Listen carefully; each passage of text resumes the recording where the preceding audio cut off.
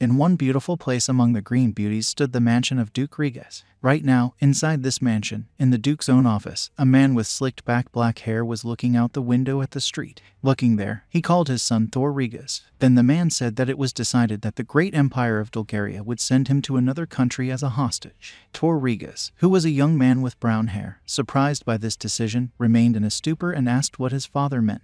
There were 3 men, a butler and 2 soldiers standing behind Thor. Without looking his son in the face, the Duke looked at the cart that had just arrived and informed his son about it, saying that he believes that this is an insignificant sacrifice. At that moment, the man turned around and said that it was for the glory of the Rigas family. When the man turned around, the son saw his father's old face, which did not express any feelings. These words were the first words he had heard from his father in the last 3 years. Thor, coming to himself with a slight worry and cold sweat running down his face, told his father that he did not understand why he had to go to another country. The man, whose eyes were as black as pitch, looked at him with a homeless look and with a gloomy face, said that it would be better if Thor was dead. These words made the guy's brain freeze and he asked what his father meant. But someone behind him let out a chuckle. Standing surrounded by such looks and chuckles, the guy wondered why, after all, he broke off relations with the Duke's family. At the age of 13, he found a job and left home. He lived like a commoner and had no intention of returning to the Duke's house. 3 years have passed since that moment. And right while working, the Duke's soldiers broke into his house and dragged him home without any explanation. While the guy was floating in the current of memories, his father's sharp cry brought him out of them. The Duke shouted that he had said that, in their family, those who do not have combat skills are not needed. After his words, the man turned to the butler, an old man with binoculars and gray hair, and the captain of the knights, a middle-aged man with blonde hair, and told them to tell about the guy's act. The knight captain punched his heart, opened his eyes, and obeyed, and then smiled maliciously and said that when Thor Rigas was 10 years old, he passed a skill test in the temple and no combat skill was revealed. This is unacceptable for the eldest son of the Duke's family. After these words, the guy clenched his fist, but the butler with a gloomy face continued after the knight. He said that at the age of 12, a second skill test was conducted and a magic skill was revealed, but it had nothing to do with attacking skills. This was unacceptable for an aristocrat. At this time, the other servants and knights of the house also began to condemn the guy. Someone said that it was a shame for the nobles, and someone said that it was necessary to remove the guy from the country as soon as possible, because this is inexcusable. He definitely can't stay here. Hearing all this, the Duke sighed and then with a gloomy face told his son that they had high hopes for him when he was born. Their family had possessed powerful fighting skills since ancient times, and his son was to lead this empire one day. Despite this, his son was worthless. All this made the man furious, and turning around, he shouted with an angry face that the guy did not have a single combat skill. He can't use attacking magic either. The Duke's eldest son, whose grandfather was a holy sword, turned into this. Does Thor understand what it's like for the parents of such a child? Listening to this, the guy couldn't say anything. Bowing his head, he was only covered in cold sweat running down his body. It was the fate of something that doesn't have combat skills. Due to its military might, the Bulgaria Empire was able to significantly expand its territories. His Highness, the first emperor, was also at first an ordinary brave warrior who fought for this empire. Therefore, everyone appreciates combat skills very much, regardless of the conditions. In particular, the aristocrats had more powerful skills, so nobles without combat skills were looked down upon. The gloomy guy clenched his fist and said that he really did not have combat skills, but he did have the skill of alchemy. Hearing this, the Duke clenched his teeth, but the guy with cold sweat running down his face continued saying that his alchemical skill allows you to repair and restore items. At the moment, he is in charge of subjects at a government institution. In the future, he will be able to create items himself if he hones the skill. Right now, Thor was saving up money to open a workshop, but the Duke was furious at the verbalization and excuses of his son, and therefore he hit the table with his fist, which caused the table to break, shouted that Thor Rigas be silent. Seeing this, the guy stopped abruptly. Not understanding the Duke's rage, the guy asked what the Duke meant and he said that the Empire has a holy sword and a holy shield created by heroes. When there are 2 strongest items, is the guy going to create a new one? It's just stupid. With a broken table in front of him, the Duke with a pitch-black face said that the guy would be sent as a hostage and it was not discussed. Realizing that these people were not going to listen to him, the guy decided to at least gather information. Then Thor said that he understood that the decision was final, but what the Duke meant when he said that it was a minor sacrifice. Calming himself down, the man chuckled and turned around and said that the guy was going to a rather dangerous land. That's what. The Empire has sent hostages many times, but they are all missing. None of them returned. From the father described, The guy realized something and became covered in cold sweat, which began to flow down his face. With a tremor in his eyes, Thor asked if his father really meant the land of the Demon King. Grinning, the Duke said that discernment was his son's only virtue. But then, making a blank look, the man said that if the guy really was perceptive, then he should have committed suicide long ago. Grinning to himself, the guy thought that he didn't care how people thought of him, but did this guy really decide to send him to the demons? The guy said he didn't know that the Empire was doing cultural exchange with demons. Upon hearing this, the Duke froze, and the guy continued, saying that he had heard that demons are very bloodthirsty and they must somehow coexist with them. The man nodded and said that's why every few years they appease them. Grinning, the captain of the knights added that demons are like animals. They are satisfied that they can kill people, thereby proving their superiority. Now I understand why his words do not reach these people. They really want him dead. After that, the Duke said that the conversation was over, so the guy should disappear. With these words, the man quickly appeared next to his son and hit him in the stomach, knocking the spirit out of him. The guy's eyes trembled from the pain, and the Duke turned around and told them to take him out. Looking directly at his father, the guy grinned broadly and said that he hated this Duke Barker Rigas. Looking at him with empty, bottomless eyes, the Duke said that he was already a dead man, and the dead do not talk. That's how the guy was expelled from his native country. The carriage drove inexorably, slowly but surely. He was accompanied by a number of warriors, and inside the carriage, of course, was Thor Rigas. A light ray of light entered the dark room of the carriage, and the guy raised his head and looked at the forest that surrounded this road. Once upon a time, the Demon Kingdom was at war with humanity. A few hundred years ago, a war broke out between demons and humans over territories. The powerful army of the Demon King has invaded the southern domain. At that time, people summoned a hero from another world. The Demon King and his army were strong, but the hero was not inferior to them. It was a fierce battle, but the humans managed to gain the upper hand and exorcise the Demon King. After that, a strict boundary was drawn between the demons and the human world. The lands in the south became known as the human world, and those that stretched beyond the forest in the north, the kingdom of demons. After the appearance of the border, there were no serious conflicts, but it was said that demons hated people because of their exile to the north. Almost nothing is known about the Demon Kingdom until now. Looking at the window, which was nailed with boards, the guy sighed, saying that because of this he could not see anything at all. Leaning on his arm, the guy closed his eyes to the steady clatter of the wheels, thinking about those around him. The guards outside were about 20 guards. Besides them, there are several cavalrymen. Even if Thor Rigas tries to escape, he will be caught immediately. That was also why he didn't want to get involved with the Duke's family. The guy almost managed to break the connection with them. Thor passed the state exams by signing his mother's last name. He was hired, where he was responsible for paperwork and maintenance of some artifacts. In the Empire, a civil servant is someone who couldn't even become an adventurer. He had no choice and also had a low salary. Employees of other departments mocked him. And yet, despite all this, he was pleased. After all, he was doing his favorite job and could create swords using alchemy. Thinking about the swords, the maintenance of that magic sword was not finished yet. If only he could get it back to perfect condition. But that's not going to happen now. Clenching his clasped fingers, he thought that he was a dead man. Taking out 3 spoons, the guy waved them several times and thought that these were spoons that he had stolen. Taking advantage of the inattention of the soldiers, concentrating on them, the guy activated his skill. Energy began to flow from his body towards the 3 spoons. Soon the spoons melted into the liquid.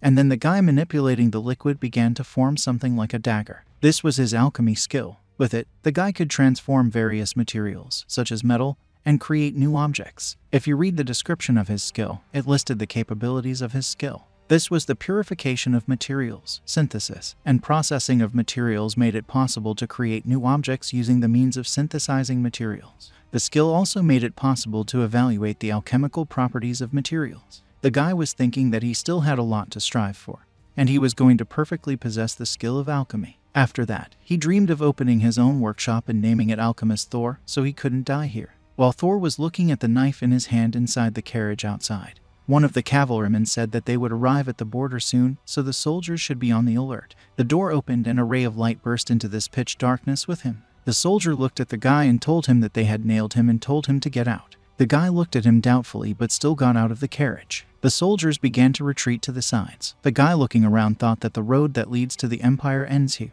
And with it, the territory of people ends. Right in front of the plains filled with dense vegetation, dark trees were being crushed and behind them mountains. This forest was called the Black Forest. This must be the boundary between the human world and the demon world. The guy looked at the knight and asked what they should do according to the plan. Who is the lucky one who will lead him to the demons? Maybe they will meet them themselves, or the soldiers are going to just stand there rooted to the spot. The captain among the warriors froze for a second, and then ordered his subordinate to release a signal arrow. One of the archers raised his bow, and an arrow flew into the sky with something tied to it.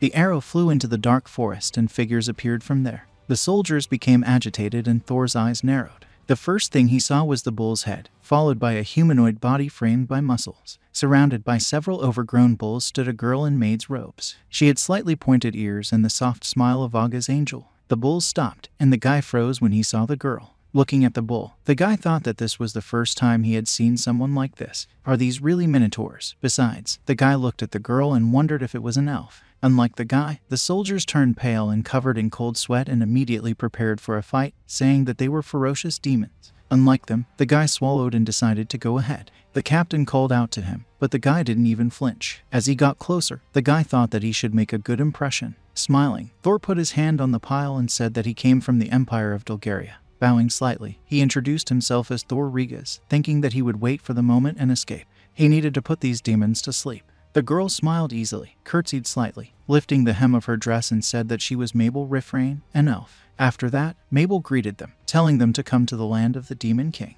On the orders of the Demon King, she came here to escort the guy. The Minotaurs followed the elf, kneeling on one knee and bowing. Surprised by this behavior, the guy thought that they were so polite. He doesn't seem to be treated like a hostage or a victim. Seeing the madness of the guy, the soldiers turned pale and said that he was completely crazy since he came close to the demons and unarmed. After looking at them, the guy disapprovingly said that they were only politely greeted. They should have bothered to respond in kind.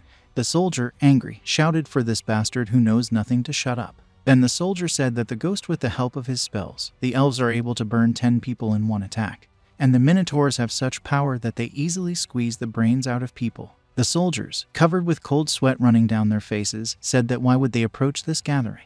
It looks like the guy is really not friends with his head. They should always be on the lookout. Looking at them like insects, the guy said that such a definition as a gathering was more suitable for these cowardly soldiers than for this polite demon.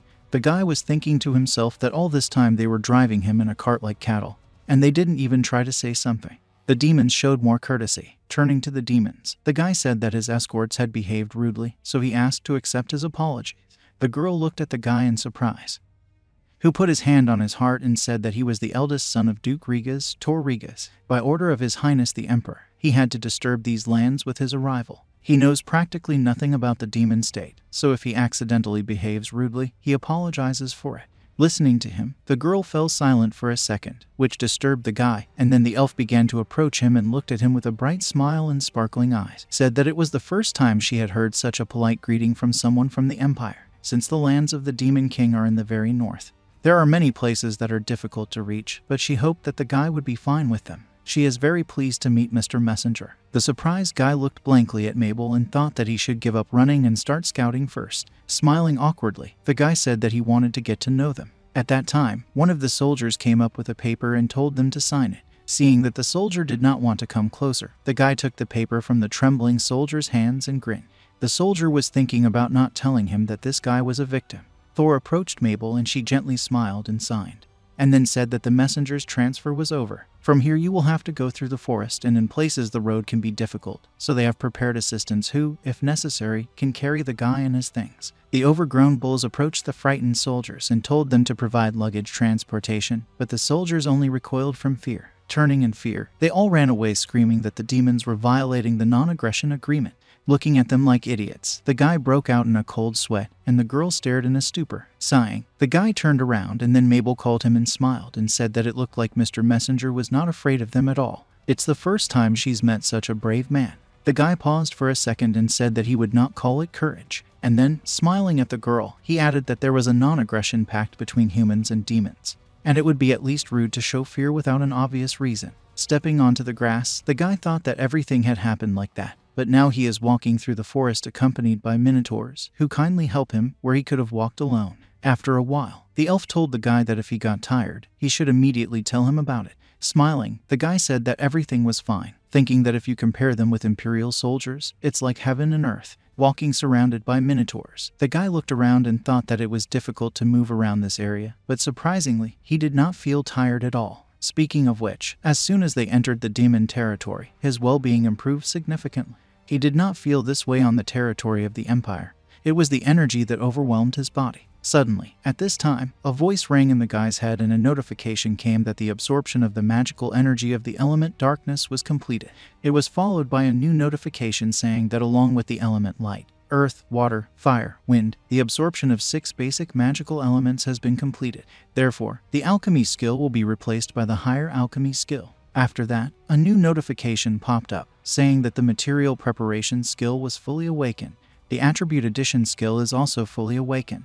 After these 2 notifications, a new one appeared, saying that the skill assessment was awakened. Surprised by these voices in his head, the guy wondered what it was and mentally asked for the skills to show up. A window popped up in front of the guy with information about his skills. The highest alchemy was in the first place, and in his description it was said that the highest rank of the alchemy skill is the highest alchemy. It is only available after absorbing 6 basic magic elements. It is possible to create equivalents based on information about the abilities and appearance of objects. The following skills are also available. After these words, there are other skills at the bottom. The first was the preparation of materials, the description of which stated that the preparation of materials allows the creation of materials using their own magical power. The skill provides access to the synthesis and creation of new materials. It also provides access to the processing of materials and giving them the desired shape. The materials available for creation depend on the level. The next skill was adding attributes, the description of which said that the guy could add any attributes to the created material. The number of attributes that can be added depends on the material. The last of the skills was assessment. The description of the skill stated that the assessment allows you to evaluate the attribute, material, and properties of an item. The information received by the ghost assessment is recorded in the skill. Surprised by all these changes, the guy wondered if the alchemy skill had evolved. In addition, he could now create materials using only his mana. Does such a skill really exist? The guy concentrated on magic and doubtfully reading the descriptions of skills thought that if it is indicated in the description, then it is really possible, but it is even too convenient.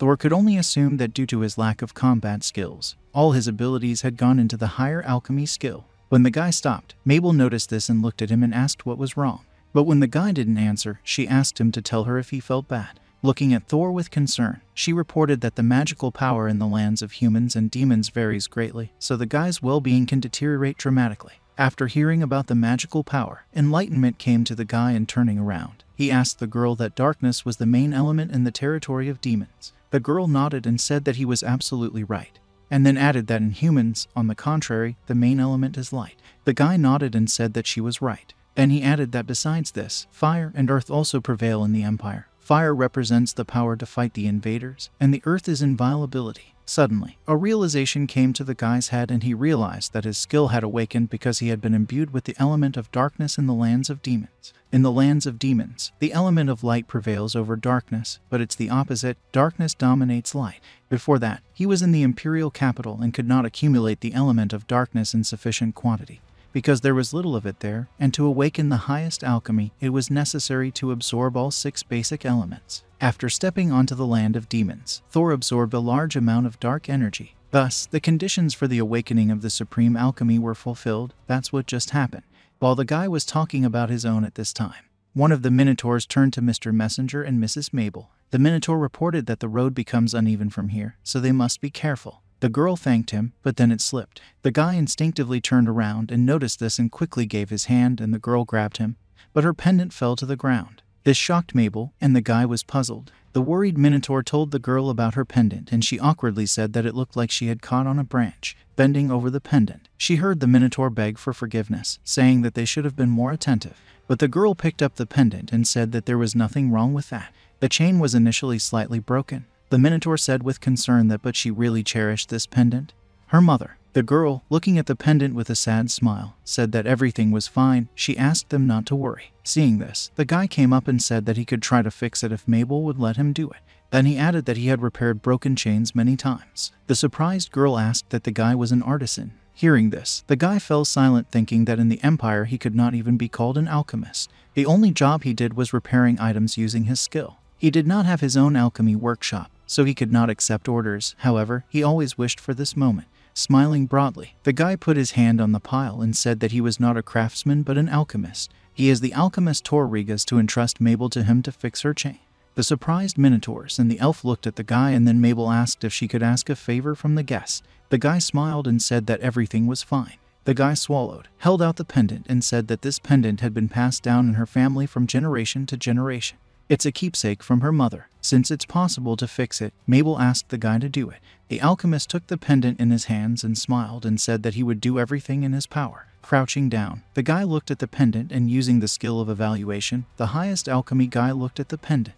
The pendant began to emit light energy, and a new notification with the evaluation result popped up in front of the guy. Words appeared next to the pendant, saying that it was a pendant with a water spirit stone, with the attribute water. Then there was a description that said that the pendant was blessed by the spirits of water. The pendant was made of a water magic stone. It was written in parentheses that it was damaged and the details were unknown. Durability is also reduced due to old scratches. The guy nodded to himself and said that he understood now. The chain was worn out and therefore burst, and some details are unknown. And besides, it lacks links. The guy thought it would be enough if he just added the water attribute to the ghost creation. Concentrating. The guy thought that metals were born from the element of earth, and this statement is true for any metal. With the help of preparing materials, the ghost will be able to create metal using magical power. He has to imagine how mana flows in and then sort of mix it up. And as a result, the repair is completed. From the light of the guy's magical power, the broken chain began to unite, and now it was like new. Seeing this, the bulls asked how this was even possible. The chain became whole again. The surprised girl was covered in cold sweat running down her face, saying that this guy created metal out of nothing. Looking at this, the guy blushed slightly, thinking that the minotaurs were very surprised. In truth, Thor himself was also surprised. He did not think that the preparation of materials really creates materials only from mana. Is this really the ultimate alchemy? Handing the pendant to the girl, the guy informed her that everything was ready. This was the first service, so there might be flaws. He can inspect it again later. The girl didn't say anything, and this put the guy in an awkward position, and he looked at her. The girl raised her head and called Mr. Messenger, not Thor, and with tears in her eyes joyfully said that she was very grateful. Her mother's pendant is now new. The guy wondered what novelty the girl was talking about, and then realized that she meant that broken part of the chain, and therefore smiled and said that it was his business. With a glint in her eyes, the elf and the minotaurs surrounded the guy. The girl asked that Thor was probably a very famous alchemist. The minotaurs also said that they are also Blogadar. The other minotaur, looking at him with admiration, said that the guy fixed it so easily, even the dwarves couldn't do it. The guy recoiled from such attention and asked them not to talk all at once, while the minotaurs admired him, saying that a great man had arrived. The guy was in a state of prostration, thinking that it was strange. It was the first time he received such gratitude for using a skill. In the Empire, his skill was considered useless and ridiculed. His own father considered him worthless and wanted him dead. But looking at those smiles, he understood now. This is how alchemists feel in the world outside the Empire. Fixing something that was very dear to someone and seeing their happy smiles made him happy too. Maybe that's why the alchemist he read about in history books continued to hone his skill. He had heard that before the Age of Heroes, the creation of items such as magic swords and shields was common for alchemists. Perhaps the alchemists created more and more new items in an attempt to eliminate the mistakes of the previous one. Smiling, the girl asked Thor to just call her Mabel. The guy smiled broadly and said that then he couldn't wait for her to show him everything here. The girl turned with a wink and a smile and said that it would be so. That's how the new life of the alchemist Thor began. The carriage was traveling along the road filled with herbs, and Thor was sitting inside the carriage, looking at the surroundings and thinking that this is how the lands of the Demon King look like. Outside the carriage window, endless plains stretched out, and in the distance a wide river flowed along which ships passed, and on the decks of the ships there were newts, humanoid fish, people. As the carriage progressed, the guy saw more and more new species that were here. Like mermaids, they are the opposite, even bears carrying something. Smiling, the guy said that there seemed to be a lot of different residents here. In the Empire, these lands are called the domains of chaos and discord, saying that you will not have time to set foot on these lands, as you will be devoured by monsters, as well as the fact that demons kidnap people. In fact, everything is different. Everyone lives a normal life, and the atmosphere here is much more peaceful than in the Empire. Smiling, Mabel said that to compensate for the lack of hands, every resident is doing everything in his power. The reason is that the lands of the Demon King are sparsely populated. The guy looked at Mabel and nodded, saying that this was a general zeal. The girl looked at Thor and said that soon he would be able to get a job here. Did he think about what he would like to do? Surprised, the guy asked that he too get a job, and the girl said that of course it was so. It was a little strange, because he was sent here as a hostage. The guy looked at the elf and asked with interest that he had heard that people had been sent here before. Where are they now? The girl thoughtfully remembered something and said that it seemed the last time was 50 years ago. Mabel hadn't been born then, so she'd only heard rumors. It seems that the previous one who arrived here almost immediately went home. The surprised guy asked that he had gone home, and the girl said that it was probably because he had not found a suitable case for himself. The girl sighed and said that despite this, trying to walk through this forest alone is quite dangerous. So they wanted to see him off, but he ended up just secretly leaving. The guy bowed his head and realized how things were. In the lands of the Demon King, they believe that guests and messengers arrive to them, therefore they treat them with respect. In the Empire, everything is brighter. They're sending people out as hostages and victims, which is why they're trying to escape. They ran away ignoring the order, so they did not return to the Empire. As a result, they were considered missing. Mabel looked at the guy with complicated feelings on his face and asked if he could stay here. The guy asked with interest what the girl meant, and she took the guy's hand in her hands and said that there were no more talented alchemists like him in the lands of the Demon King. Making puppy eyes, the girl asked the guy to help them, and in return she will do everything possible to make it comfortable to live here. The guy, at first surprised by such a request, then smiled and said that he had come as a sign of friendship between their countries. Although he said so, but to tell the truth, he was also preparing to escape. He was going to come up with an escape plan as soon as they arrived at the castle, but now it makes no sense, because no one will restrict his freedom here. Besides, Mabel is an elf, which gave him the opportunity to call himself an alchemist. Thanks to her, he finally understood what it was like when someone appreciated what you were doing. He does not want to betray the girl's hopes placed on him, so he smiled and said that while he was here, he would do everything possible for the good of this country. Delighted with this answer, the girl smiled broadly and said that she was very grateful for this. Then a happy Mabel informed them that they would arrive at the castle in about an hour. Upon arrival, the guy will have an audience with the Demon Lord. The guy heard this and introduced the Demon King, a powerful demon running these lands. In order to stay here, he must certainly gain his favor. Mabel and the Minotaurs were friendly with him then. He was wondering what kind of Demon King he was. After a while, they were in the palace, in the throne room, and sat bowing on one knee. First of all was Thor himself, followed by Mabel and 4 Minotaurs. There was a demon standing in front of the guy, as well as 2 guards standing to the side. The guy was a little nervous, which caused him to break out in cold sweat running down his face. The girl looked at him with a smile, and the guy sighed and began to calm him down. The demon in the black tuxedo looked at him but said nothing. At this time, one of the Minotaur guards loudly announced that the Demon King Rukia Evergerd had arrived. The man looked at Thor and asked that this was their guest from the Empire. Vlatica of Demons had a mask and a hood from under which 2 twisted horns came out. Looking from under the mask, the Demon King introduced himself as Rukia Evergard, and then asked the guy that he must be Thor Rigas from the Empire of Dulgaria. The guy, looking firmly ahead, said that he was eating like that. Emitting a gloomy aura, the Demon King said that he would ask directly what Thor could do. Since the Empire chose him, it means he must have some knowledge or skills. Looking at this gloomy demon, the guy swallowed and said that he knows a little alchemy. The guy was thinking to himself that before arriving here, he kept thinking if he was treated like a hostage, then he needed to try to come to an understanding, and maybe then he could finally do alchemy, if the Demon King liked it.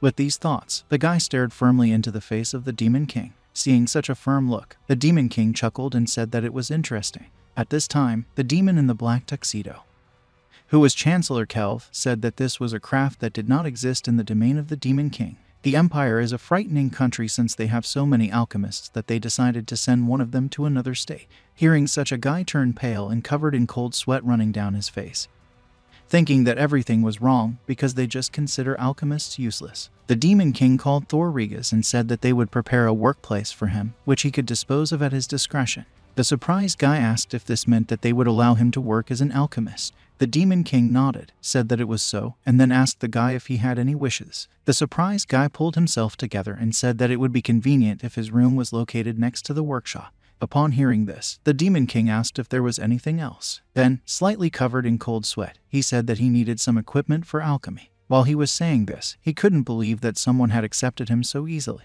After hearing the guy's demands, the Demon King told him to make a list of necessary things so that they could prepare everything. After that, the Demon King called the guy by name, said that he would be able to use his alchemical skills to their full potential and create whatever he saw fit. If anything interested the demons, they would buy it. If it turns out to be useful to the people, then they will organize mass production. Whether Thor Rigas agrees with this. Bowing his head, the guy nodded and said that he agreed. Let him do as he wished. After that, the guy said he had a question. Already getting up from his seat, the Demon King said to let him ask. Then the guy asked why he was willing to go so far. He certainly appreciates the kindness of His Highness, but he is an outsider and came from the Empire. Why is His Highness kind to a stranger? He thought for a long time, but could not figure out the reason. There was silence in the hall for a second. And then the Demon King said that it was to learn something new from people. The surprised guy raised his head and the Demon King continued, saying that once upon a time demons were defeated by humans because they possessed extensive knowledge. On the side of the people there were heroes called from another world. Surely the guy already knows this. It happened several hundred years ago, in the era of wars between demons and humans. At that time, in order to resist the demons, people summoned heroes from another world. The heroes possessed powerful skills and fought bravely for the benefit of humanity. They aspired to be the strongest on the battlefield for this, willingly fought demons alone to raise their levels. As a result, their thirst for power was passed on to the people of this world. The idea of strength is everything has become a heroic legacy for their empire. In the last battle, the heroes defeated the Demon King and the demons were banished to the northern lands and the world became what it is now. Having fulfilled their duty, the heroes returned to their native world. Now, heroes are no longer called upon. However, their belongings and knowledge have remained to this day. The surprised guy said that it was about 200 years ago. When the Demon King heard this, he said that it didn't matter how many years had passed. The demons have been defeated by humans and they must learn from this lesson. That's why they want to learn new things from people. Demons no longer crave to fight humans, but they must continue to learn from humans. The demons have lost a lot of soldiers in this war, and they can't let their sacrifice go to waste. Surprised by this revelation, the guy thought that this was indeed the policy of the Demon King. Looking at his hand, the Demon King said that in order for their country to one day stand side by side with the Empire, they also need the help of someone like Thor. This is indeed a revelation for Thor. The Demon King is the king of this country, and he recognized his alchemist skills. Here he will be free to create whatever he wants. He just caught fire with it. Clenching his fist, he decided that he had to try. With supreme alchemy, he will create many amazing things for the people. With such determination, the guy put his hand on his heart and smiled and said that first of all he would like to demonstrate what his alchemy is capable of. May the Demon King accept this as a tribute to his hospitality. Upon hearing this, the Demon King agreed. Then the Chancellor told the Demon King that Thor must be tired after a long journey. To this, the Demon King nodded and said that he thought the Chancellor was right, and then turning to the guy said that it had been a long journey and that Thor should rest properly first. With these words, the audience ended. After that, the Demon King, looking at his subjects, said that now he needed to say something. Sitting on the throne, the Demon King looked at her three subordinates. Next to her, a little below, stood the Chancellor in a suit. Then the Demon King said that the reason he had gathered everyone was none other than the arrival of a new guest of Thor. The three subordinates were the commander of the Minotaurs, the commander of the Lizard Assault Squad, and the commander of the Magical Elf Squad. Looking at them, the Demon King said that although he thought they understood anyway, he would tell them just in case. It is completely forbidden to harm Thor. The squad leaders and their subordinates behind them nodded in unison and said that it would be so. The Demon King continued, telling them not to forget the pride of their people. They should treat Thor with respect and try to learn a lot from conversations with him. Bowing his head, the commander of the magical squad of elves asked for forgiveness for the fact that they aroused the suspicions of the Demon King and added that they did not intend to harm the guest. But is there anything to learn from a guest of the Empire? After hearing the words of the commander of the Magical Elf Squad, the commander of the Lizard Assault Squad asked him not to start. But the Demon King was already looking at the commander of the Magical Elf Squad along with the Chancellor. Seeing this, the commander of the Magical Elf Squad smiled maliciously with a mad face and said that he thought they should remind their guest of the power of the Demon King. First, they have to show the army of Ifrits to make it clear how terrible demons can be. Upon hearing this, the Demon King released a huge amount of aura, and seeing this, the commander of the Magical Elf Squad shuddered and was covered with cold sweat running down his face. The Demon King, looking at him with gloomy energy, said that to show how terrible demons can be, yes, of course it makes some sense. This is a great chance to take advantage of the opportunity and show the guest from the Empire the full power of their army. Of course, these are excellent offers. The delighted commander of the Magical Elf Squad raised his head and said that it was so. He is glad that the Demon King has approved his proposal. But the Demon King frowned and released even more energy, suppressing everyone and everything, and shouted that he had heard in the elf's words a contemptuous attitude towards the Empire. They must have forgotten that their country began to prosper only because their ancestors were afraid of people. Overwhelmed by such energy, all the commanders broke out in cold sweat and immediately looked down. The Demon King continued his speech without getting up from his seat. He said that there are a lot more of them. And besides, people own weapons that are much more powerful than demons. The commanders should take a close look at the current empire. This country continues to expand its borders and build up its military power to this day. So why does this old man know all this and say that they have nothing to learn from the empire? Scared shitless, the commander of the Magical Elf Squad hit anyone on the floor shouting that he was very sorry. raising his hand. The Demon King said that the alchemist Thor Regas was their guest, and he's an alchemist who decided to work for the good of their country. He allowed him and Kel to evaluate his products and distribute them for the use of the people. Thanks to this, they will be able to learn more about the culture of the Empire. The Chancellor, seeing the hotly shouting Demon King, said that he thought the order had reached everyone's ears. Then the Chancellor looked at him indifferently and said that no matter what, Thor Regas was from the Empire. Still, it's worth being vigilant. Nodding at this, the Demon King called Mabel. She quickly appeared here and bowed and began to listen. The Demon King ordered her to keep an eye on Thor and give him support. The girl smiled and said that everything would be as His Highness wished. At that moment, the Chancellor asked Mabel if Thor had repaired her pendant. The girl touched the pendant and nodded, smiling. Then the Demon King asked that the girl's pendant was made of magical silver. The girl raised her head and said that the Demon King was absolutely right. The Demon King said that this meant that Thor Regas repaired it without the ghost having the required materials. Mabel nodded and said that she had seen it with her own eyes. The Chancellor held out his hand and said that it was certainly possible to find out from the assessment. In response, Mabel held out the pendant. After taking it, the Chancellor used the assessment and looked at the pendant with surprise, sweating slightly. Looking up, he called Mabel and asked about the fact that this pendant belonged to her mother. The girl anxiously said that it was so. The pendant has been passed down in their family for many generations in a row, but during this time it has completely lost its power, because the water stone in it was broken long ago. The Chancellor, showing the effect, said that the alchemist had restored it as well. Because of these words, everyone looked at the pendant in surprise, which began to emit light. Raising his hand high, the Chancellor said, Thor Regas repaired the pendant with the stone of the spirits of water. This could not be done by any artisan of the land of the Demon King. Mabel, whose pendant was the reason for such a miracle, said with wide eyes that she couldn't believe she would believe it. The Chancellor, with an indifferent face, said that, well, this is the truth and two conclusions can be drawn from this. The first is that there are alchemists who are able to repair a magic item in the blink of an eye. The second is that there are many alchemists of this level in the Empire, since they are ready to send one to another country. Clenching his teeth, the Demon King said that it was understandable. The Empire would have scattered valuable personnel. With cold sweat dripping down his face, the Chancellor said that besides that, perhaps the Empire wanted to show its strength in this way. After all, if there are many alchemists like him in the Empire, then their resistance is pointless. At these words, all three commanders turned pale and were covered with cold sweat running down their faces. Then the Chancellor stopped to think and said that it was possible that the Empire was stupid enough that it could not appreciate his abilities.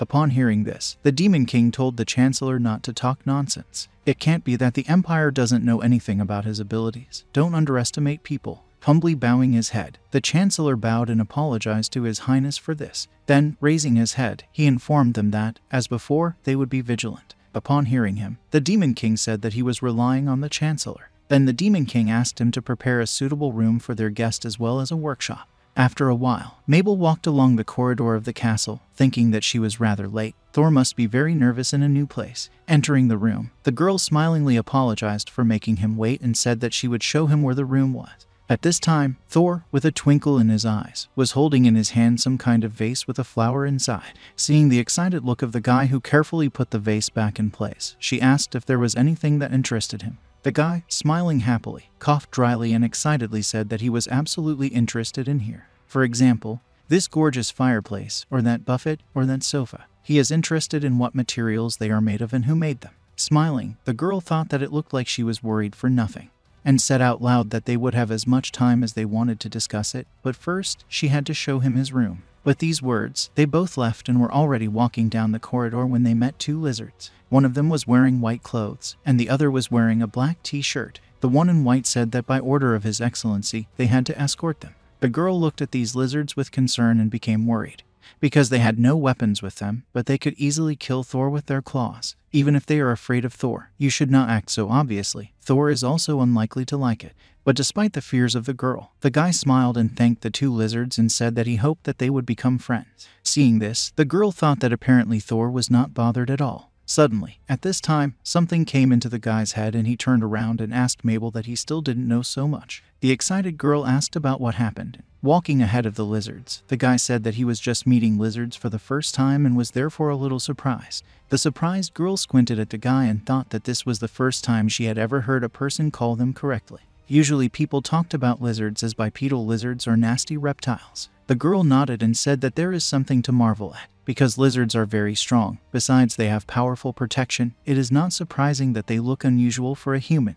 Thor said that he didn't talk about this revelation, he just thought that it must be hard for them to change clothes, because the fabric clings to their scales. The surprised girl asked what the guy meant, and he said with a twinkle in his eyes that it was his duty as an alchemist to design clothes for them that they would not be uncomfortable wearing. The girl looked at him with stupor, and the two lizards walking behind looked back at each other not with cold sweat. The girl excitedly asked what Tordale thought about such things, and the guy smiled and said that of course it was so. Then turning around, the guy said that he really wanted to know more about how representatives of different races live here. Thinking about it, the girl looked at the guy, and he continued, saying that in the lands of the Demon King there are a variety of inhabitants, from demons to demi-humans, and for sure they all have their own problems that they face on a daily basis. Thor looked at the girl with determination and said that by solving their problems, he would be able to gain a variety of experiences and hone his skills, and one day he would definitely create something that could change this world for the better. The girl looked at him with her eyes wide open, but the guy did not finish. Continuing, he said that he was grateful to His Highness for allowing him to work here, and Thor wanted to thank him properly for that. Looking at him, the girl thought that it was unlikely that Thor was lying.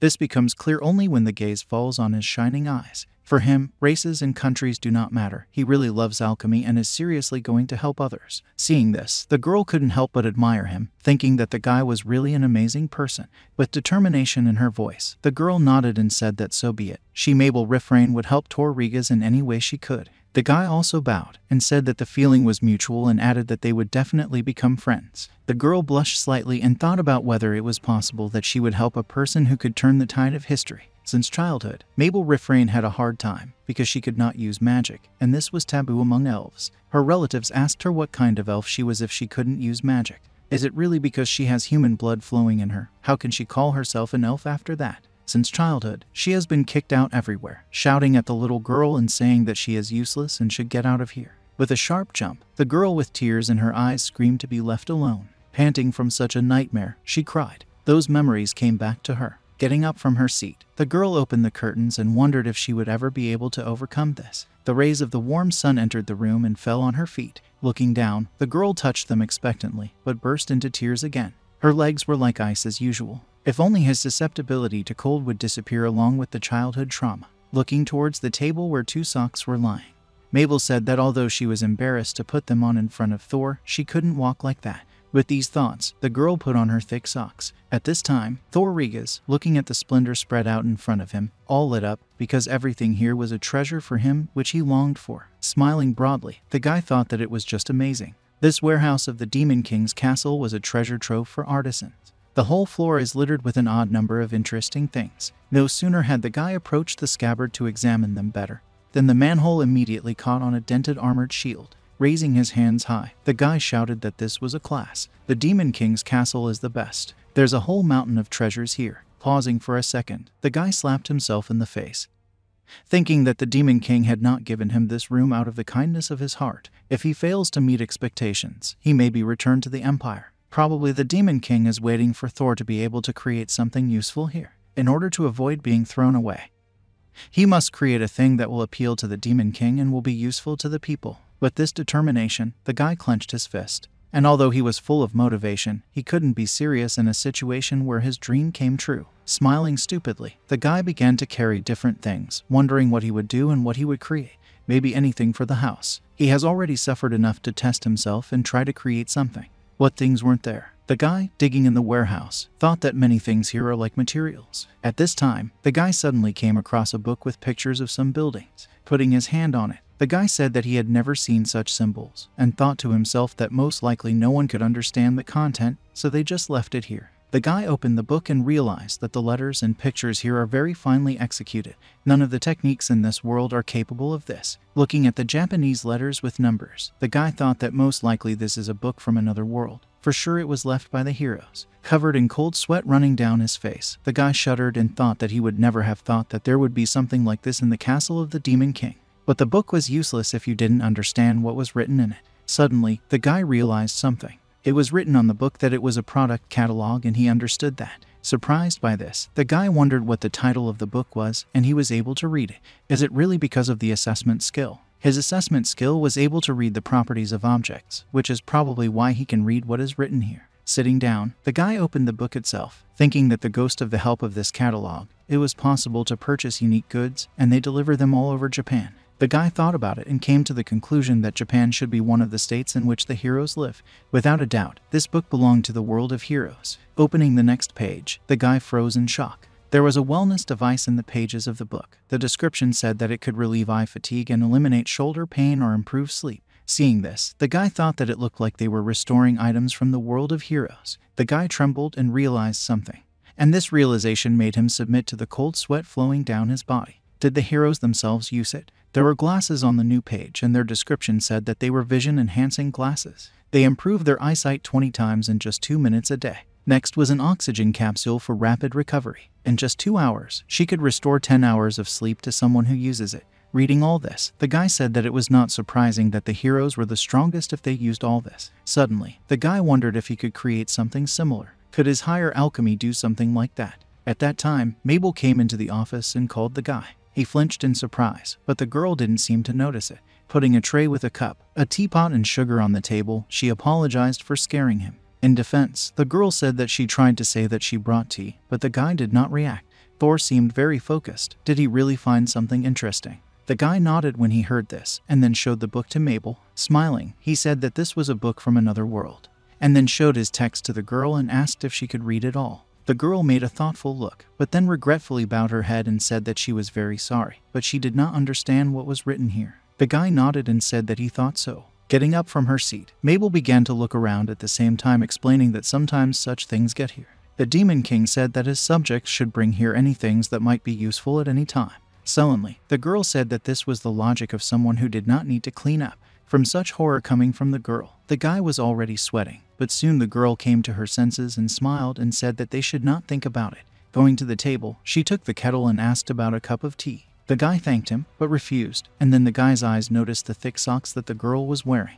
With an awkward smile, she lifted her leg and asked that the guy noticed this. Yes, and he's probably wondering why she's doing this. Then the girl walked away and said that she was just very sensitive to the cold. The doctor said it was because of problems with her internal magic flow. The guy bowed his head uncomprehendingly and asked what it was, but thought to himself that he had never heard of such a thing. The girl became sad and said that despite the fact that elves are very good at magic, due to the fact that the movement of magical power is disrupted in her body, she cannot use a spell. Most likely this has to do with her grandmother, because they say that she was a human. That's why one day the elf threw her out. Smiling, the girl said that fortunately she turned out to be good at home economics and cooking, so she was sheltered by the Demon King.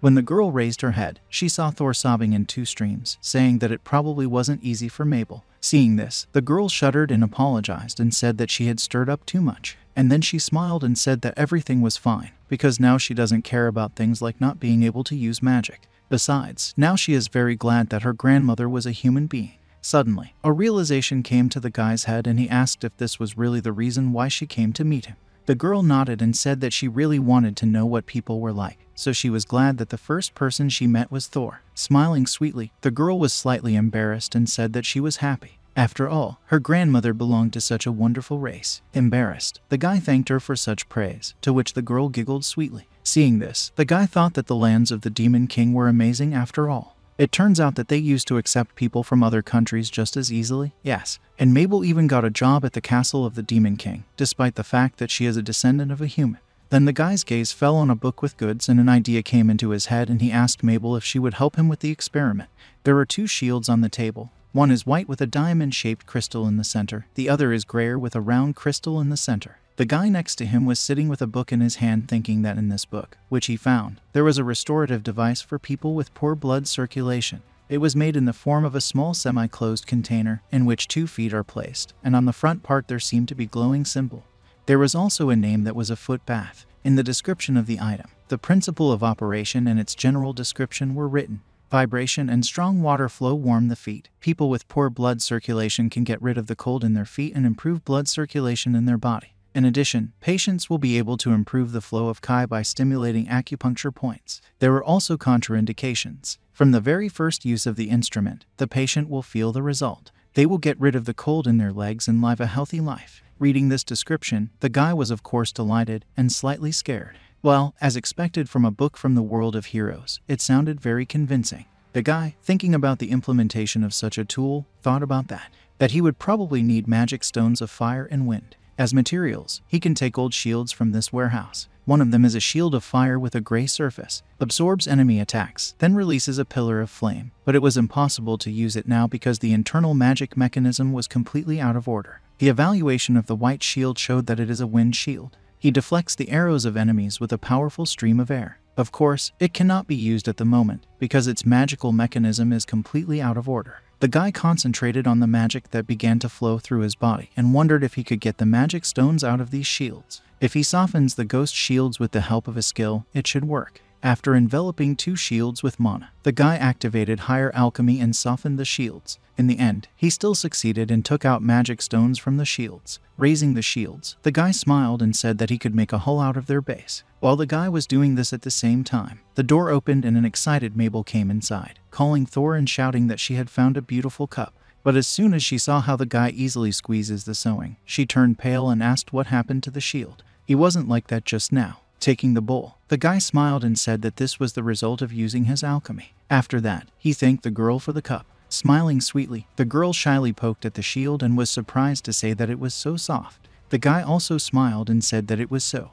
After that, the guy got ready and concentrated and said that now using materials, he could recreate an object from another world. He activated a higher alchemy skill, and a new notification popped up in front of the guy with a projection of a restoring item from the world of heroes called a foot bath. Based on the image that appeared, the guy began to prepare materials. 2 shields, 2 mana stones, and a bowl dipped into the guy's mana, and the guy closed his eyes and concentrated on presenting the thing he wanted to get. He had to imagine how their power poured out of the magic stones and smoothly dissolved in water. He couldn't create an item exactly as it was in the world of heroes, because the description was too short, but using magic stones and power, he can create an item with similar properties. A powerful stream of water that will warm your feet and improve blood circulation. Stimulation of acupuncture points to improve the flow of energy and improve the health of the body were also included in the plans. The wind stone will create a stream, and the fire stone will heat the water. As soon as the image was confirmed, all the items merged into one and the item was successfully created. Looking at this thing, the guy quite said that he had succeeded. Looking at this foot bath, the guy thought that he created this item so he can see all its characteristics. With this thought, the guy used the skill and a new notification with a description of the item popped up in front of him. As mentioned, the item was called a foot bath. He had 3 attributes, namely fire, water, and wind. In a rarity, he 6 had 2 out of 3 stars. Then there was an explanation that the fire stone heats water, the wind stone creates a stream of water and bubbles. Then there was the instruction that the magic stones must be replaced regularly, because they are expendable. This can be done once a year. Then there was a warning that the bath should be washed with fresh water and also not to use detergents. The item's damage resistance was 3 full stars. The comment said that it could not be destroyed without the use of magic weapons. At the end, there was a service life of the item for a period of 25 years. After checking, the guy with a twinkle in his eyes picked up the tub and handed it to Mabel, saying that this item could get rid of her sensitivity to cold. It's called a foot bath. The surprised girl with sweat on her face asked that he had already completed the creation of the item. The guy excitedly said that everything was ready, and the girl said in disbelief that less than 10 minutes had passed since she arrived. Are all the alchemists in the Empire so amazing? This question made the guy think. He was a hindrance to his family, so he never had a chance to visit the alchemy workshop. Thinking about it, the guy broke out in a cold sweat and looked at Mabel and said that he did not know any alchemists, so he did not know for sure. And his father once, in a fit of anger, told him not to be arrogant, because there are any number of owners of the same skill as him. Doubtfully, the guy awkwardly smiled and said that most likely many people can do this. The startled girl shuddered, and her head began to spin. With cold sweat dripping down her face, she said she couldn't believe that there were many alchemists in the Empire who possessed the same abilities as him. The guy smiled and said that there was nothing surprising in this. He just copied a thing from the world of heroes. The girl was still excited and said that in such a short time he had created an item of the world of heroes. The guy, without answering, handed the foot bath to the girl and smiled and said that it was for her. The girl, covered with cold sweat running down her face, doubtfully said that it was true, was an object from the world of heroes created for her. The guy nodded with a smile, saying that he would teach her how to use it, and then he asked if she would show him where the swimming pool was. After a while, the guy stood next to the water and with a foot bath in his hand smiled and said that now he would explain how it works. The Chancellor, with an expressionless face, nodded, telling him to show it. The guy, looking at the Chancellor, asked why he was here. The Chancellor said that he wanted to see the work created by Thor. The guy didn't find anything to say for a second. And then he thought that let him be. Anyway, this device was created for use in the territories of the Demon King. The observer does not place them. The guy put the foot bath on the floor and took a bucket, poured water on the foot bath with it and said that first you need to fill the tank with water. Then they have to wait for some time for the water to absorb the energy of the firestone. And when steam appears, everything is ready. After that, the guy looked at Mabel and told her to put her feet in the tub. The girl nodded excitedly and then began to take off her socks and put her feet on the ground and felt a slight itch. Going to the foot bath from which steam was coming, she sat down slightly displaced and put her foot in it. Seeing this, the guy smiled, and the girl, feeling the warmth, said about it. The guy nodded, said that it was good, and then added that there was a magic wind stone on the front of the case. Let him try to activate it. This is necessary to activate the vibration mechanism. The girl bent down and pressed the button and immediately felt her legs begin to tremble and the water poured up. Because of this, even her calves became wet. Feeling such pressure under her feet, she blushed and screamed. Then, trembling, she crouched down and said that the flow of water was affecting her sensitive areas. As soon as the stream hit her feet, she felt as if sparks were running all over her body. The chancellor asked what it was, and the guy said it must be the result of the stone's work. Sweating, the girl turned completely red and feeling pleasant emotions. She said that it was so pleasant.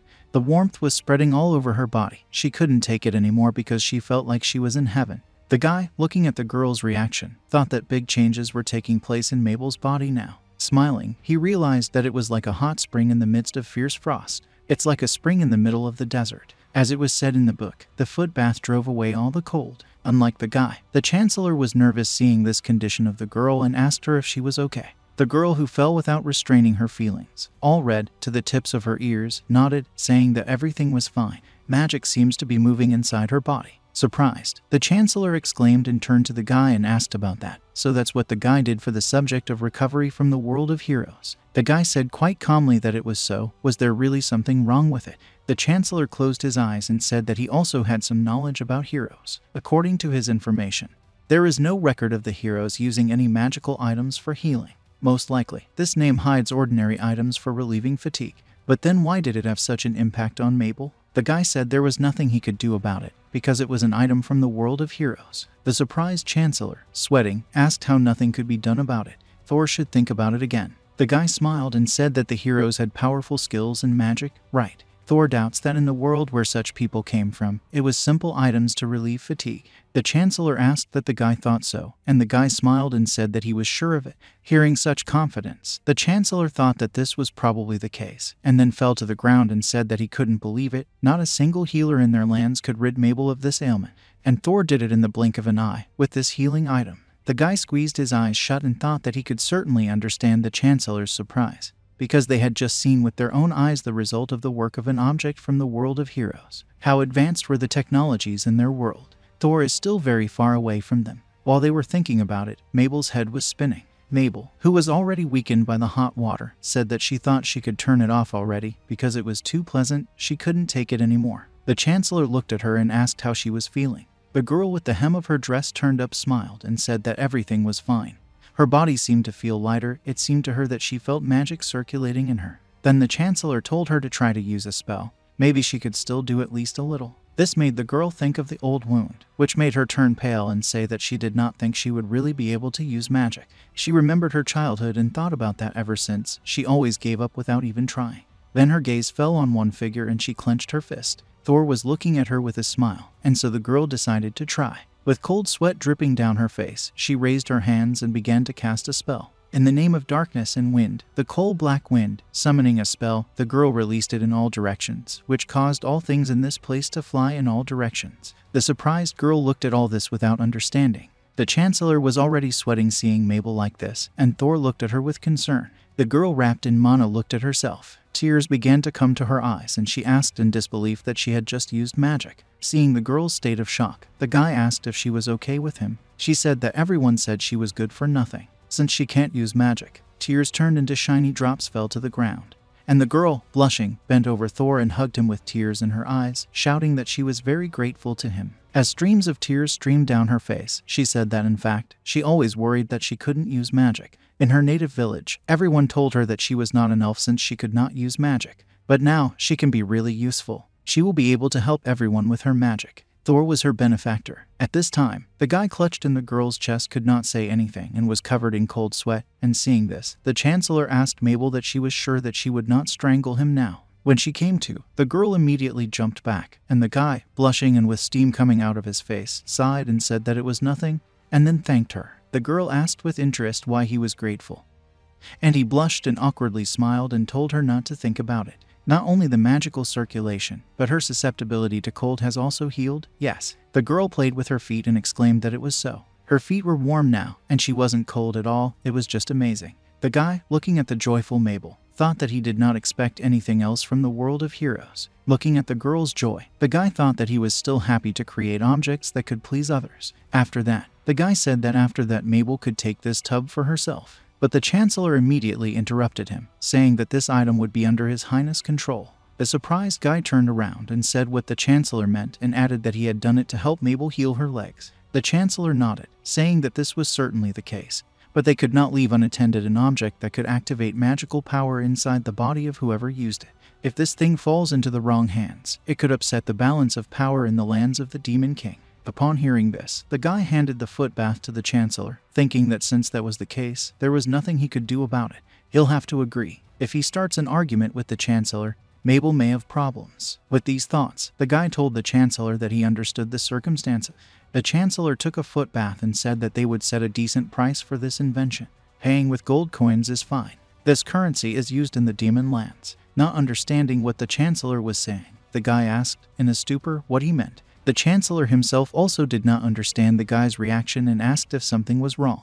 The guy's pupils swirled in spirals, and he turned pale and covered with cold sweat flowing down his body. Excitedly, he said that he had just created what he wanted, and that they were going to pay for it. The Chancellor, still not understanding what was going on, asked what was wrong with Thor, and he coughed dryly, pulled himself together, thinking that even though he received payment in the Empire when he used his skills, but it was mere penance. Besides, he couldn't choose how to use the skill. For the most part, he just carried out the maintenance of those items that were brought to him at work. But here everything is different. He can create things of his choice, and moreover, he will be able to receive not only gratitude for it, but also a reward, so he should not miss such a chance. The guy put his hand to his heart and said that he had a request. Instead of gold coins, can they give him magic stones? The Chancellor tilted his head, thinking about his own.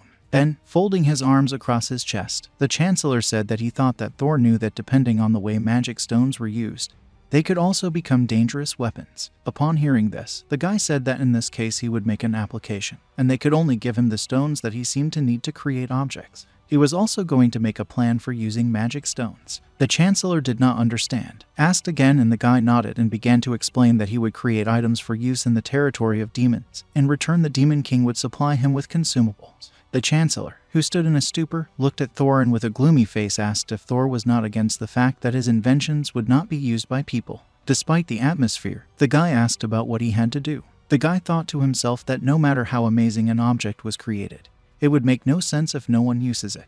With these thoughts, the guy smiled and said that he wanted everyone to be able to use his items. He wants to hear a variety of opinions about them, eliminate all the flaws and thus bring his inventions to perfection, and then one day, he will be able to surpass the technology of the world of heroes. Upon hearing this speech, Mabel smiled, and the Chancellor was speechless, and after a second, said that he would talk about it with the Lord. After a while, the surprised cry of the Demon King rang out in the throne room. The surprised Demon King asked about that the magic item made by Thor Rega's skill cured Mabel's illness. The Chancellor bowed and said that it was true, he had witnessed it himself. The dark-faced Demon King said he couldn't believe it. Medicine from all corners of the demon lands tried to cure her, while the alchemist did it in less than one day. Raising his head, the Chancellor said that most likely the reason was that Thor Rega's used two types of magic in his device. The Demon King pronounced the name of the foot bath as if savoring these words and said that if he understood correctly, the fire stone was used for heating, and the wind stone creates a stream and bubbles in the water. The Chancellor nodded, saying that it was so. In other words, in water these two elements are mixed.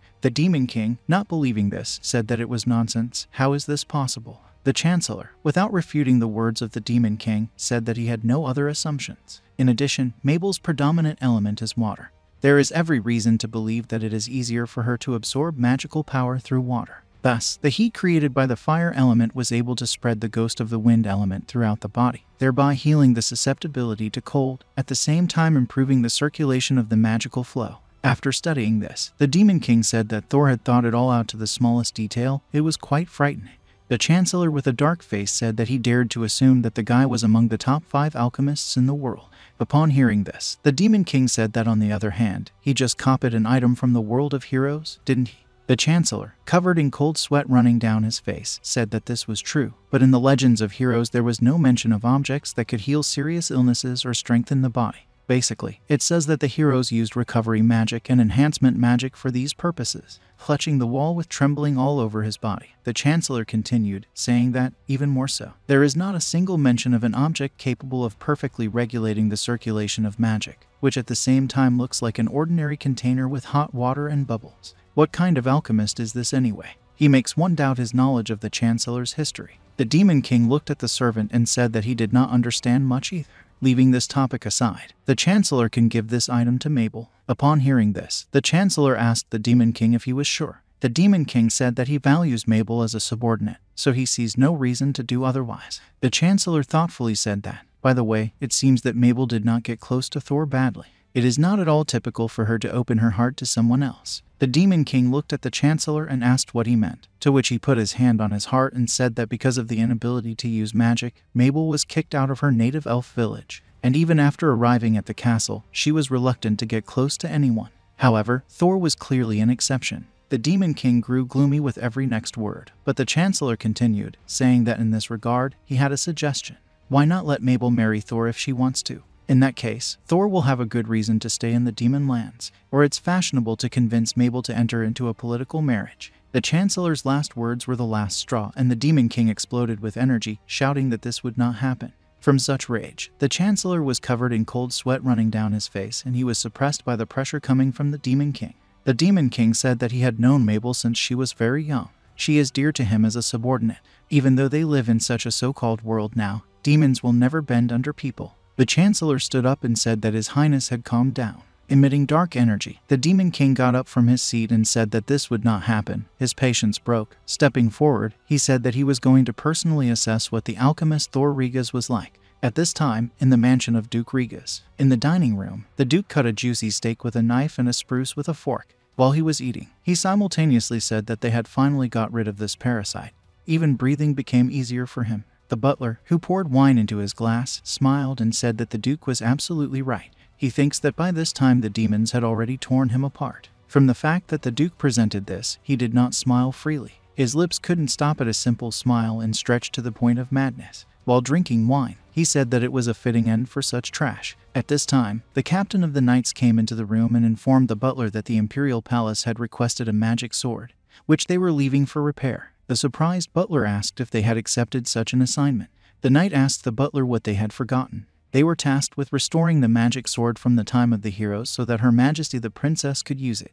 The butler stroked his chin thoughtfully and said that he remembered now. He left a request for repairs in the civil service. Well, if that's the case, he's going to check if he's ready. After a while, the butler shouted in the civil service office asking how they couldn't fix it. Thor's former boss, holding out a sword and a handkerchief, nodded, saying that they sent it to the Alchemist Association, but they were refused. Picking up the documents, the pale butler said that, but it was immediately written that the repair was 80% complete. Upon hearing this, Thor's boss looked away with cold sweat dripping down his face and said that about it. Looking away, the boss said that their employee was actually repairing the sword. The surprised butler asked what the boss meant, and he shook his head and said that the fact was that their budget was being cut from year to year, so as far as possible, they tried to fulfill requests on their own. Sighing, the butler asked to call this employee, to which the boss smiled broadly and said that he had been fired. The butler, who had just calmed himself down, shouted in anger about what the boss meant. What an idiot missed such an employee. And after that, he calls himself the manager. Trembling, the fat man said that the butler was wrong. They didn't want to fire him at all. Enraged by this attitude, the butler shouted at the manager to go to hell and then asked about who this person was. The man smiled and said that it was Thor. And then seeing the shocked face of the butler, he said that the truth is that Conan is his mother's surname. Now that he has returned to the Duke's house, he must have become Regas. Then the manager said that he was a very valuable employee. He checked the items one by one and the ghost of alchemy's help repaired those that needed repair. The surprised butler said why they hadn't received reports about it. Surprised by this statement, the steward said that the butler meant it because the Duke himself had asked for it. They were ordered that the guy hide his name and field of activity so that rumors about him would not reach the nobility.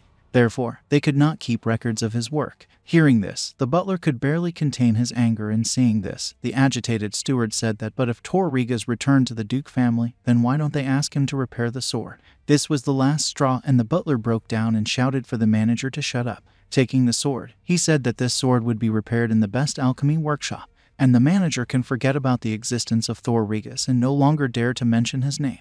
The next day, the same thing happened. The butler's shout asking that they would not be able to fix it flew out into the street. The old man in work clothes put the sword on the table and said that he was very sorry, but it was not in their competence. The surprised butler said that this old man dares to laugh at him. This is the largest workshop in the empire. Coughing dryly, the master read the sheet and said that repairing a magic sword was a very difficult task. Then he pointed to one place on the sword, saying whether the butler saw a crack there. More precisely, they were. The cracks are closed now, but the blade is still damaged. If it was an ordinary sword, they could have asked the blacksmith to fix it, but it's a magic sword. Ghost repair requires adding elements of fire and earth to the metal. Whether the butler understands this. He nodded, and the old man continued, saying that this is why the alchemy skill is needed for repairs to bring the metal used by the ghost to work in accordance with the original one. Upon hearing this, the surprised butler asked that since the old man knew about it, then why not repair the sword? Then the old man said that there are no alchemists of this level in the empire. The butler's eyes glazed over, and he asked what the alchemist meant. And he looked away and said that they existed in the era of heroes. But over time, alchemists began to lose their status and their number decreased, and their skills began to fall. In his youth, he and his comrades often talked about the fact that if they did not continue to develop their craft, then those techniques that have been preserved to this day would be lost for future generations. Suddenly, the old man had a legitimate question because the sword was almost repaired. He asked why not ask him to complete the repairs. The butler was covered in cold sweat running down his face, and he didn't say anything. The old man, running his finger over the metal of the sword, said that the work of the master who dealt with this sword was simply beyond praise. There should have been a crack in the middle of the sword, but the old man did not see any traces of it. The cracks are filled in such a way that they cannot be distinguished from the main material. The old man realized what talent the master who repaired this sword had, bent down and begged to be introduced to the person who was repairing this magical sword. He certainly wanted to study with him. Recoiling from such behavior, the butler made a face and thought that he could not introduce this old man to him because he had disappeared in the lands of the Demon King. The butler pointed at the sword and shouted in panic for this old man to just fix this sword. It's just a sword. He should just make sure that he looks like new. There is no need for a complete repair. Only the view is important. To this, the master said that this was not possible. If unsuitable materials are used, the strength will decrease. Upon hearing this, the butler slapped his hand on the table and looked at the old man with a gloomy face, saying that it did not matter for a sword that would only be used by the kingdom of Corindor ceremonial. Besides, is this old man going to turn down the Duke's house? Looking away from the pressure, the old master said what he would do if the butler insisted so much. He will accept this assignment. However, the butler must write in the application that they made a request only for an adjustment of the appearance and not for repairs. The surprised butler asked what kind of request the old man meant, and he kindly smiled and said that this revelation was being made to relieve them of responsibility for the quality of repairs. Seeing this, the butler grimaced and agreed. At this time, in the castle of the Demon King, in one of the rooms of the castle, Mabel Refrain smiled and held out a spoon with rice, asking Thor to open his mouth. Surprised and confused, the guy asked what Mabel meant, to which she said that thanks to Thor, she can now use magic and the pendant is also brand new. She would like to thank him anyway. Blushing, the guy still decided and opened his mouth and ate a spoonful of rice. While the girl was looking at him excitedly, the guy was eating in embarrassment. Then the guy got serious and asked Mabel how she thought if he could ask the Demon King to allocate another room for him. Thinking about it, Mabel said that it was certainly possible, but it would take some time because there were no vacant rooms nearby. Realizing this, the guy nodded regretfully and thought about all this. Most likely, His Highness the Demon King thought that Thor would make this warehouse his workshop. But there are many valuable things here. In alchemy, it is not uncommon to use fire and chemicals. Therefore, it is possible to accidentally damage important books and materials from another world.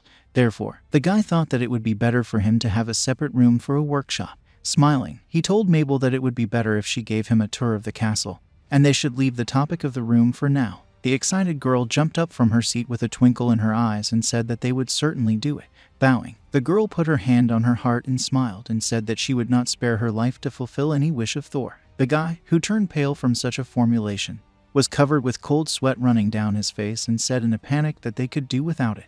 The cup and plate were placed on a tray, and the excited girl said that it was time for her to clean up hereafter, that she would bring tea. Humming a tune to herself, the girl happily left the room. The guy, left alone, looked at the book, thinking about the workshop. Picking up the book, he thought that if only there was an object that could create a workshop anywhere, anytime. When he opened the gurney, he thought that it should be in the catalog storage section. By the way, they say the heroes had a skill that allowed them to store things in another dimension. Whatever it was called, a storage box, a storage skill, or a box of items or something. You could put any number of objects there and get them out at any time. In addition, it was possible to sort items in any convenient way. It's a lost technology from the age of heroes. If he can create a storage box like this, maybe then they can even figure out how the hero's skill works. He should try it. There must be something about it in this book. After a while, the guy finally found it and used it as a compact storage room. The description said that it was compact on the outside and spacious on the inside. You can store anything there. They can also sort items there in the blink of an eye and get them out if they just think about it. The magazine presented the buyer with a compact white rabbit pantry. Reading the descriptions, the guy was surprised to say that this was really it. The same capabilities as the hero skill. It's called a compact storage room. The height is 2 meters, the width is 3 meters, and the depth is 4 meters. It is made of metal and equipped with a large sliding door. The guy reading this wondered that only the appearance is shown here. Flipping through the page, he found himself in a page with explanations. It was written there that the pantry is able to withstand the weight of up to 1,000 rabbits. It will exceed all expectations of the buyer. It is as spacious as another dimension. The surprised guy broke out in a cold sweat and wondered in shock what it didn't mean that another dimension existed. The heroes used a bag or a bag, but to get items directly from another dimension. Is this the White Rabbit storeroom, a next generation item? Rabbits. The guy was thinking that we are talking about horned rabbits. They are the first ones who were subdued by the heroes when they came into this world. It's amazing that this item could withstand 1,000 horned rabbits. He may not be able to create something so powerful, but he will try anyway. The guy activated his higher alchemy skill, introducing this room and its conditions, and a new notification appeared in front of the guy with a description of what was needed. The window said that creation was currently impossible due to a lack of magical power. At the bottom, the magical powers that are needed to create this were given. The earth element was enough, the wind element was also enough, but the darkness element was not enough. The guy's hand trembled and clutching his head. He thought that he lacked dark energy, but creation is possible. After releasing dark energy, the guy thought that the amount of this energy that he can use is still small, because until recently he lived in an empire where there is practically no dark energy and light prevails. Folding his arms under his chest, the guy said that this was a problem.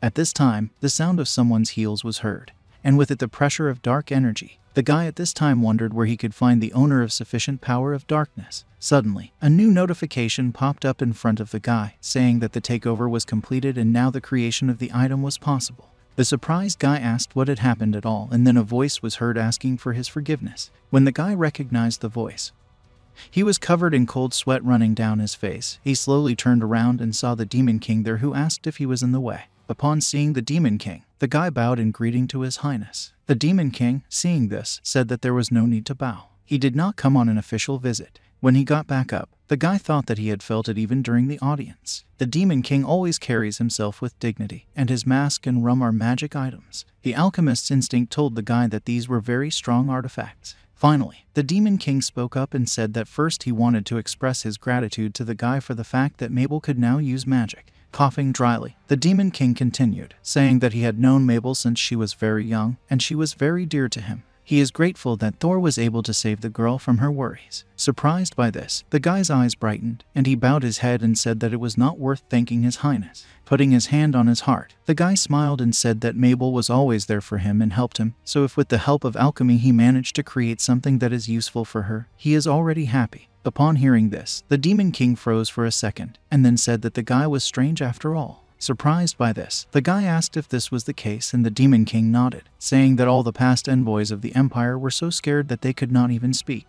In addition, they immediately ran back, but Thor is completely calm. Thinking about it, the Demon King said that he was wondering if the guy was up to something suspicious. The guy grinned and asked what the Demon King had noticed. Surprised by this admission, the Demon King recoiled and asked that he was right. But the guy holding out the book showed a place with a rabbit pantry and said that in fact he was thinking of creating. Smiling broadly, the guy with a twinkle in his eyes read the description given in the book that thanks to this pantry, you can sort everything in the blink of an eye. A storeroom that won't break even under the weight of 1,000 rabbits. Is it possible for him to do something like that? He needs more space to work. Upon hearing this, the Demon King awkwardly said that the guy was really very strange, and then he asked if he could ask something.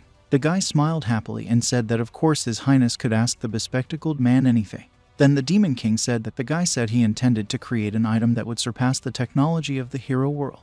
Is it true? The guy nodded with a smile and said that it was exactly like that. The Demon King did not believe him and asked the guy if he was sane, but the heroes came from a world that was much superior to them in progress. The guy smiled and pointed to the catalog and said that they were lucky to have this trolley of items from the world of heroes. The guy explained that there are many magical items shown here, including a foot bath that he made earlier. The Demon King nodded, saying that this is how he wants to achieve this, and the guy nodded, said that the heroes greatly surpassed them in knowledge, but that's why he wants to continue creating objects from their world. With these words, the guy clenched his fist and said that even then they might be able to comprehend all the technologies. No, it would definitely happen. He would improve his alchemy skills and then open his own workshop, visit the alchemy shop sign there. An admiring guy with a twinkle in his eyes went into a rage and said that he would collect all kinds of materials there to create amazing things. He wants the items he created to be able to be used everywhere in the lands of demons. Then he will be able to hear their opinion and improve alchemy even more. The Demon King stopped the guy's chatter, and from that the guy realized that he seemed to have gone too far. Clenching his fist, he was covered in cold sweat running down his body and thought that he had forgotten himself and said too much. As soon as alchemy was mentioned, he was immediately blown off the brakes. Suddenly, the Demon King laughed at the top of his voice and said that it was great, he liked it. It was the first time the Demon King had heard of an envoy from the Empire working for the benefit of demons. The guy is very interesting. With these words, the Demon King said that he was giving his permission. The surprised guy asked about that. Is this true? And the Demon King pointed at himself and said that otherwise he would not be the Demon King. Looking at Thor's passion and zeal, he can only accept his aspiration. Tears welled up in the guy's eyes. Then the Demon King said that the guy said he wanted to create a compact storage room, so he lets the guy do it. The guy happily asked if he was allowed to use it. The Demon King also gave his permission, and the guy smiled broadly and thanked the Demon King. The guy took out something and said that he had prepared some materials here. Seeing this, the Demon King asked in a panic that the guy was going to do it right now. The surprised guy said that the Demon King himself had allowed him. The Demon King panicked and said that of course he had allowed it, but he did not know that it would be so soon. And after a while, the guy looked at the materials and thought that he had prepared the materials for this subject in advance. He softened and crushed several metal shields into lumps. The storm will be made of this metal. Looking at the gurney, the guy smiled and thought about the fact that the catalog names dimensions of 2 meters in height, 3 meters in width and 4 in depth, but there is no need for such a large pantry. The element of darkness required for creation has accumulated enough, so he can proceed. While Mabel was busy with a tray containing tea with a cup and sugar, the Demon King called her. The girl approached the Demon King and then he asked her that the guy was really going to create an item right now. The girl nodded with a smile and said that he was like that. If he caught fire, he would not stop. The Demon King nodded, saying that's how it was. Then, turning towards the guy, the Demon King said that he couldn't understand what was going on in this alchemist's head at all. Mabel, hearing this, smiled and said that Thor is the one who is able to understand them. The Demon King tilted his head, and seeing this, the girl explained, saying that the guy recently, when she showed him the room, said that he wanted to create clothes for lizards that would not cling to scales. Surprised by this, the Demon King asked if the man wanted to do something for the lizards. The girl nodded, looked at Thor's back, who had already plunged into magical power, and said that she thought Thor was able to see the essence of things, free from prejudice. He's probably thinking about the difficulties faced by the inhabitants of the demon lands and what might really be useful to them. Putting her hand on her chest, the elf looked at the Demon King and told His Highness to believe in Thor. Surprised by this, the Demon King was speechless. At this time, the guy concentrated on creating that very item. He was intensely imagining what he needed. The size was too big, so he decided to make all sides 1.2 meters. The body of the storeroom is made of harvested iron ingots. The element of darkness is poured inside to create a storage space, and with the help of the element of wind, it fills that space with air. The materials were ready, and therefore the creation began. The texture, the hole, the color, the hardness, he presented all this well, and then the skill higher alchemy was activated and a compact storage room was created. After merging everything on Earth, a compact storage room appeared in front of the guy, similar to the one in the catalog. The guy immediately looked at its characteristics and saw that it was called a compact storage room in the style of another world. The attributes were earth, wind, and darkness. The rarity of the item was estimated at 5 full and 1 incomplete star. Then there were explanations about what each element did. A ghost using the element of darkness is created inside the storeroom subspace. A ghost of the wind element's help. The subspace is filled with air, and the ghost of the earth elements help, the subspace is fixed and closed. Then there was a description of the subject. The compact storage room creates a separate space for storing items. Food products placed inside the subspace do not deteriorate, and items are sorted automatically. The explanation went on to explain that when the ghost found an object in the territory of demons, magic stones were not required to recharge because the element of darkness is absorbed automatically. The durability of the item was at the level of impossible to destroy with a low-level spell, and no magic is able to affect the items inside. The service life of the item was provided for 100 years. Looking at this pantry, the guy was not very happy because it clearly did not reach the subject from the world of heroes. The storage room from the catalog is much more voluminous and roomy, has both a keyhole and a drain for rainwater. He couldn't think of the subject well enough.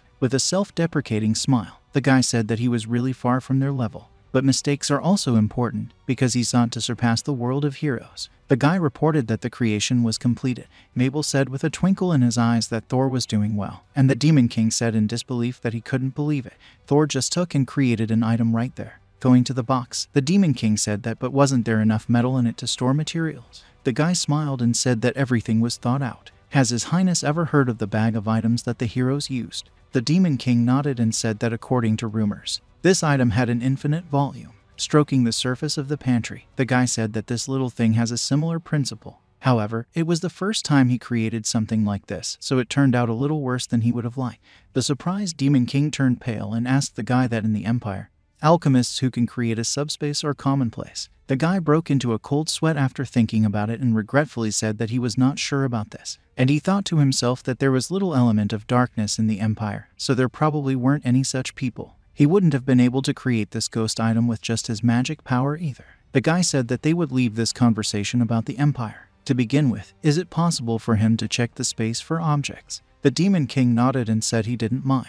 Nodding, the guy smiled and said that then they were going. And there was a cheerful elf next to him who said, His Highness, that they would return soon. The pantry door creaked open. When Thor and Mabel found themselves inside the pantry, they saw an empty white space. The surprised guy said how spacious it was. And the surprised girl asked how it could be so spacious inside such a small box. But these words, the girl strode forward and then started running, shouting to Thor that it was amazing, because even if you run, the edge is still not getting closer. There is nothing like this even in the castle's treasury. The guy explained this by saying that because it is a copy of an item from the world of heroes. Yes, their technology is really amazing. With admiration and brilliance, the girl looked around saying that the technology of the world of heroes is really amazing. The girl soon turned around and told Thor that he had decided to learn their technique so that he could surpass them someday. Smiling, the guy said that, well, this is still far away because the storage box had unlimited capacity, but its compact storage room has a capacity limit. In other words, the space is not unlimited. His technique is still far inferior to the world of heroes. And yet, the guy smiled and told Mabel that by improving this technology, he might be able to create a bag or backpack with storage space later. And if it works out, won't the girl do him a favor by testing this item in action? At first, the girl did not get it. And then flashing red, she said that she had to check. Then she stuttered and said that she was just a maid. She can't accept such a legendary item. The guy pointed at himself and said to Mabel that she always helps him. He appreciates her very much. That's why he wants her to be the first to use his invention. At this time, a voice was heard asking them what was going on here and if Mabel was okay. The girl is completely blushing at first, playing with her fingers thinking about the guy's embarrassing words that he appreciates her. Clutching her burning face, the girl looked away in embarrassment and said that Thor never ceases to surprise her, but she is still insanely happy about it. Suddenly there was a shout asking them why they weren't answering and if everything was okay. The surprised guy and the girl said they were fine and apologized for not responding. When the Demon King heard them, he said that he was glad that nothing had happened to them, and then asked if he could go into the storeroom. The surprised guy asked that His Highness also check the work of the item. Nodding, the Demon King said that it was natural. The kingdom of Corindor is the ruler. He would like to make sure that this item is safe. Upon hearing this, the guy said that then he asks him to pass. Upon entering, the Demon King looked sideways in surprise and said that he did not think that it would be so spacious here. He is really amazed. The guy said that His Highness's praise was an honor for him. Looking around, the Demon King said that it was quite bright here, and its area was about the same as the sports ground of the Demon Lands. At this time, a voice rang in the guy's head telling him that a rare SS rank item had been discovered, so automatic saving was underway. The guy who didn't understand what it was looked back, but the Demon King looked back with admiration. The cape and mask of the Demon King spun in the air, and a voice rang in the guy's head telling him that the cloak of concealment increases protection from all elements. The mask hidden increases damage by all elements. These two things fell in front of the guy, and the guy, not understanding what was happening, looked at them. And when he raised his head, what he saw struck him to the depths of his soul, and he asked with shock what was going on here at all. In front of the guy stood a pretty beauty with black horns and in beautiful clothes and with blonde hair. Looking at this, the guy realized that it looked like the true form of the Demon King. The Demon King himself trembled, blushed all over, and screamed, asking how to understand this, folding her arms under her chest. The Demon King nodded and said that in general she understood the situation, so Thor is forgiven. The Demon King became a girl with blonde hair and a blue uniform. Thor was sitting on the ground in front of her, humbly bowing his head. He was thinking that the fact that the mask and robe of the Demon King were removed was his fault. Sweating with nerves, he thought that he had completely forgotten that this item automatically collects items. The storeroom automatically detected and collected rare items, which is why when the Demon King Rukia went inside, her mask and robe were automatically collected. There was a big commotion after that. Rukia was sitting with her face covered with both hands, and Mabel was running around her in a panic. And Thor himself continued to apologize along the way, trying to explain what happened until they both calmed down. As a result, the Demon King Rukia generously decided to forgive Thor, saying that she understands that the guy did not do it on purpose, so she forgives. Mabel and Chancellor Kelv, as well as Rukia's personal maids and her family, were informed about Rukia's true appearance. No one else knew the truth. Folding her hands, Rukia said with condemnation that, of course, who knew? Did Thor really think that the Demon King could rule the country with such and such an appearance? Therefore, on the advice of the Chancellor, the Demon King donned a more appropriate appearance using magical items. Mabel, looking at the Demon King with concern, said that Lady Rukia was worthy of being the Demon King, and her height, perhaps she would grow up. Sighing, Rukia said that there was no need to comfort her. She wanted to hear the opinion of someone who came here from the outside. After looking at Thor Regis, the girl pointed at herself and asked him what he thought about the true appearance of the Demon King Rukia Evergar. The ghost of these words was a little girl, but she was worried. After looking at her, the guy was in thought, and seeing this, Mabel called Mrs. Rukia. The guy finally decided, said that it was as if he was seeing a divine image. This of course surprised the Demon King. And the guy continued, saying with feeling that at the sight of Her Majesty the Demon Lord, the guy changed his mind about a lot of things. He always thought that magical things were the most beautiful thing that could be. But it seems he was mistaken, and now he realized it when he saw Her Majesty in front of the natural beauty of the Demon King. The beauty of his creations is nothing compared to it. He is ashamed that he cannot approach this level with his skills. From such a speech, the Demon King blushed in panic and screamed that she did not understand what Thor was talking about. Despite this, the guy said that he was just saying what he thought. The Demon Lord clenched her fists and screamed that the guy was talking too much, and with tears coming out of her eyes, she slapped her chest and said that she spoke so well of her. But is it possible for a man who wears a mask and pretends to be someone he is not? Hearing this, the guy turned pale, and with cold sweat running down his face, the guy fell down and said that he also did not tell much about himself. The girl asked what the guy meant, and he put his hand on his chest and humbly admitted that he was actually not a guest and not an envoy of the Empire. The Empire exiled him here as a hostage, and this became a condition for saving his life. Upon hearing this, both Mabel and Rukia were confused and looked at the guy with concern. He bowed his head regretfully and said that in the eyes of his father, he was a disgrace and a hindrance to the entire ducal family. Therefore, he told him to leave and die, thereby not to stain the name of the family with his existence. In Bulgaria, the main thing is strength. If you are not a fighter and do not possess the magic of destruction, then you are useless. The art of alchemy is child's play for the Imperials and is not respected everywhere. It is treated in exactly the opposite way.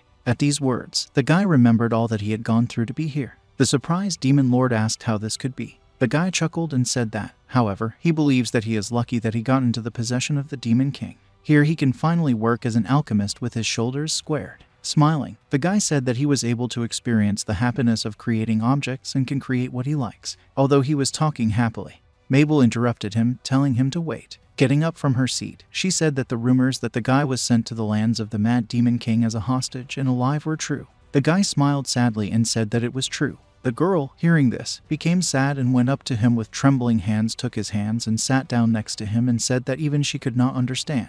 And as soon as he had the courage to admit it, it would be better to make everyone think that he was an envoy from the Empire. He could use the name of the Empire to dictate his terms here as an Imperial. The guy winked and said it was nonsense. They could keep it a secret. The girl smiled awkwardly and nodded. And the guy with a serious face said that if it became known that he was a victim sent to the lands of the Demon King, they would treat him differently here, wouldn't they? The relationship with the Empire may deteriorate, so it's better if they keep it a secret. In exchange, the guy promised that he would not tell anyone about the secret of the Demon Lord. Mabel covered her mouth in surprise, and the Demon King clenched her teeth. Looking ahead, the guy thought that he thinks they both understand everything. He's keeping Her Majesty's secret, so that's why she has to keep his secret. Under such equal conditions, they will be able to believe him. This sweet girl is not confident in herself and therefore hides her true identity behind a mask and a robe, just like Thor himself was when he listened in the Empire. It seemed to him that they were similar. Upon hearing this, the Demon Lord giggled a couple of times at first, but then he couldn't help clutching his stomach and laughed loudly, pointing at the guy and saying that Thor Regis is so stupid. He had foolishly revealed his secret. This is how he reveals her secret and demands mutual silence. What the hell is he doing? The guy was embarrassed and said that the Demon Lord seemed to like to laugh as he saw it. The girl called him an idiot, and then said that it was bad that the guy found out her secret, but she was glad that she would have dirt on Thor, and since he offered it himself, she had no choice but to believe him. The guy raised his head and asked that she believe him, and she grinned and asked that she shouldn't. Then, approaching Thor, the girl poked him in the forehead with her finger and said that she believed him, and he believed her, and they exchanged secrets. If she makes a mistake about a guy, then she's not worthy of being a Demon Lord. The guy smiled good-naturedly and said that he thought Her Majesty was a wonderful ruler. Before he started, the embarrassed Demon Lord turned away and told him to stop, because you can't say that. Smiling, the Demon King announced that the guy was an honored guest from the Empire and her personal alchemist. She would like everyone in the castle to make sure that the guy is treated gently. Mabel, who was inspired by the words of the mistress, said that she would do as the mistress ordered. Thor was glad of such attention from Her Majesty. Turning, the Demon King walked forward, and then stopped and said that she would repeat herself, but her and his identity were their shared secret. Only they should know about it. The guy smiled gently and said that of course it was true, thinking to himself that in this compact pantry they were able to reveal to each other who they were. It's like his personal refuge from the outside world and a great place to relax. At this time, Mabel clapped her hands joyfully and said that it was good. When the Demon King and Thor looked at her, she said, "Why don't they have a tea party? Here they can talk about everything without fear of being heard." No. If so, they could use this place in the future. Thinking about it, the Demon King smiled mischievously and said that it definitely sounds fun. Doesn't the guy think so too? The excited guy nodded too. Smiling, the guy excitedly said that he would be dumb as a fish and he wanted to thank these two for their kindness. The angry Demon Lord screamed that there was nothing to talk about, she just wanted to have fun. Mabel also shouted with the expectation that Her Majesty was speaking correctly. She also just wanted them both to relax here over delicious tea. The panicked guy said that of course he understood they could use this place for a tea party. Mabel excitedly thanked the guy and Rukia joined her. Putting their hands together, they smiled and had fun. The tea party here is part of a story that no one has told yet, but which has already begun to have a profound effect on the Demon Lord and has subsequently been called the greatest tea party in the castle of the Demon King. The next day, in the throne room, the Demon King sat on his throne as usual. The Chancellor bowed in front of him and said that he was listening to His Highness. The Demon King, leaning his head on his hand, apologized for calling the Chancellor for such a late visit, and then said that there was something urgent that he wanted to tell him. The interested servant knelt down on one knee and asked what it was about Thor, to which the Demon King said that it was so. He watched the guy create the item, although he doesn't know much about it. The Chancellor excitedly asked about what kind of object it was and the Demon King told him that it was better for him to listen and not talk. Upon hearing this, the Chancellor smiled and asked for forgiveness, because he, the Chancellor of the Demon Lord, should not express excitement at the slightest occasion. So Thor made another wonderful healing item, but who did he help this time? Unfortunately, the Chancellor of the Demon King said that this was not the case. Oh, it's not a subject for wellness. Then the Chancellor asked if this could be a taming for Mabel. After denying this, the Demon King said that this was a space for storing items. Surprised, the Chancellor said that the Demon King said that the heroes had once used as a thing to store items with a huge amount of space inside. So Thor was able to do it. And then the Chancellor realized the meaning of his own words and jumped up in surprise and screamed, asking what Thor had managed to do. Looking at the Chancellor, the Demon King told him not to scream, but he couldn't calm down so easily. It was amazing. Slapping his forehead, the Demon Lord said that it seemed to him that the Chancellor was getting more and more worried.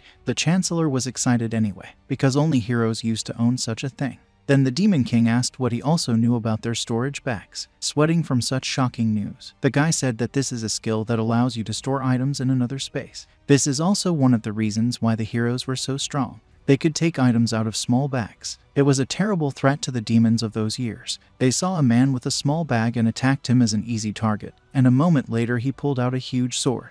The heroes have only one bag, a proverb that can often be heard in the lands of the Demon Lord. After telling about this, the Chancellor excitedly continued saying that initially only the heroes of another world possessed this ability. The Demon King nodded and said that he knew, and if every person had it then they would have been destroyed. Trembling, the Chancellor was covered with cold sweat running down his face and said that this storage box was invented by Thor. Clenching his fist, the Chancellor said that this was very serious. They should prevent Thor from monopolizing such an item.